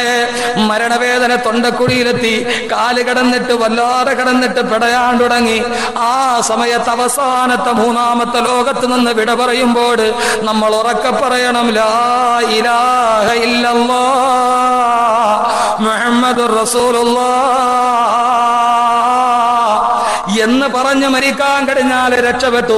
ഇനിയുള്ള 2 ലോകം പറയുമ്പോൾ നമുക്ക് പ്രത്യാശയുണ്ട്. അതില്ലെങ്കിലോ മരിക്കുന്ന സമയത്ത് കലിമ പറയാൻ നാവ് പൊന്തിക്കുമ്പോ നാവെങ്ങാനും കുഴഞ്ഞു പോയാൽ പിന്നെ സഹോദരങ്ങളെ, നാളെയും നാളെ കഴിഞ്ഞ് കേട്ടിട്ട് കാര്യമില്ല. അള്ളാഹു സ്ഫുടമായിട്ട് കലിമ പറയാൻ അവസരം നൽകട്ടെ. 70,000 ദിക്ർ നമ്മൾ ദുനിയാവിൽ വെച്ച് പറയാറുണ്ട്. പക്ഷെ അത് പ്രയോജനം ചെയ്യുന്നത് മരിക്കുന്ന സമയത്ത് 1 പ്രാവശ്യം പറയുമ്പോഴാണ്. എത്ര 70,000 പറഞ്ഞാലും നിഷ്ഫലമായി പോകും. മരിക്കുന്ന സമയത്ത് ഒരു പ്രാവശ്യം പറയാൻ കഴിഞ്ഞാൽ, അതുകൊണ്ട് ഈ മൂന്നാമത്തെ ഘട്ടത്തിൽ അതിനുവേണ്ടി പരിശ്രമിക്കണമെന്നോർത്തിട്ട് അസ്രായീൽ പിടിക്കുമ്പോ മരണസമയത്ത് നാവെങ്ങാനും കുഴഞ്ഞു പോയാൽ, അതുകൊണ്ട് ഇന്ന് പിരിയുമ്പോൾ ഞാൻ നിങ്ങളോട് വസിയത്തായിട്ട് പറയുകയാണ്, മരിക്കുന്ന സമയത്ത് കലിമ പറഞ്ഞു മരിക്കണം. ഒരിക്കലും നാവ് കുടയരുത്, ഒരിക്കലും നാവ് കുടയരുത്. അള്ളാഹു നമ്മളെ അക്കൂട്ടത്തിൽ പെടുത്തി അനുഗ്രഹിക്കട്ടെ, കുടയാതെ പറയുന്നവരിൽ പെടുത്തി അനുഗ്രഹിക്കട്ടെ. അവസാനം നാവ് കുടഞ്ഞു പോയാൽ എന്ത് ചെയ്യും? പോയില്ലല്ലോ, എല്ലാം പോയി. അതുകൊണ്ട് നാവ് കുടയാതിരിക്കാൻ ശ്രമിക്കൂലേ? അതിന് ഞാനൊരു കാര്യം പറയാം, ഞാനല്ല റസൂലുള്ള പറഞ്ഞാണ്, ചെയ്യുവോ? നമ്മൾ ആരും നോക്കാത്ത എന്നാൽ വളരെ ഗൗരവമുള്ള ഒരു കാര്യമാണ്. ഇന്നത്തെ പ്രസംഗത്തിന്റെ വസിയത്ത് ഇതായിരിക്കട്ടെ. ചെയ്യാൻ വളരെ എളുപ്പമാണ്. ചെയ്യോ? ചെയ്യൂലോ? നമ്മൾ ആരും ശ്രദ്ധിക്കാറില്ല. പക്ഷെ അതിന് അനന്തരഫലം ഭീകരമാണ്. ദുനിയാവ് മുഴുവനും നഷ്ടപ്പെട്ടു പോകുന്നു. അല്ലാഹുവിന്റെ പ്രവാചകൻ പറഞ്ഞു, മൻ തകല്ലമ ഇൻദൽ അദാനി യതലജലജ ലിസാനുഹു ഇൻദൽ മൗതി. ആരെങ്കിലും പള്ളിയിൽ നിന്ന് ബാങ്ക് വിളിക്കുന്നത് കേൾക്കുമ്പോ, ബാങ്ക് കേട്ടിട്ട് ആരെങ്കിലും നാവ് ഉയർത്തി സംസാരിച്ചാൽ, യതലജലജ ലിസാനുഹു ഇൻദൽ മൗതി, മരണസമയത്ത് അവന് കലിമ പറയാൻ നേരത്ത് ആ നാവ് കുഴഞ്ഞു പോകുമെന്ന് നബി മുഹമ്മദുർ റസൂലുള്ളാഹ്. അള്ളാഹു ബോധം തരട്ടെ. ആരൊക്കെ ബാങ്ക് വിളിക്കുമ്പോൾ നമുക്ക് ഭയങ്കര സംസാരമാണ്. അതുകൊണ്ട് ഈ കാര്യം വസിയത്തായിട്ട് ഓർത്തോളീൻ. സർവ്വത് നഷ്ടപ്പെട്ടു പോകും. ബാങ്ക് വിളിക്കുന്ന സമയത്ത് മിണ്ടാതിരിക്കണം, ഒന്നും പറയരുത്. ഇൻഷാ അല്ലാഹ് ഇനി നോക്കൂലേ? അതുകൊണ്ട് ഓർക്കീൻ. അള്ളാഹു തൗഫീഖ് നൽകുമാറാകട്ടെ. ഇൻഷാ അല്ലാഹ് ഇപ്പൊ ലോകം അവസാനിച്ചു. ഇനി നാളെ നമ്മൾ എഴുന്നേൽക്കുകയാണ്. ഇപ്പൊ മരിച്ചവരെല്ലാം ഖബറിൽ കിടക്കുകയാണ് അല്ലേ? ഇനി ലോകം അവസാനിച്ചു. ഇനി 2 ലോകവും കൂടിയുണ്ട്. അടുത്ത ലോകം ഇൻഷാ അല്ലാഹ് അവസാനിപ്പിച്ചാൽ 10 മണിയല്ലേ? നാളെ നമുക്ക് ഇതിന്റെ ബാക്കി പറയാം.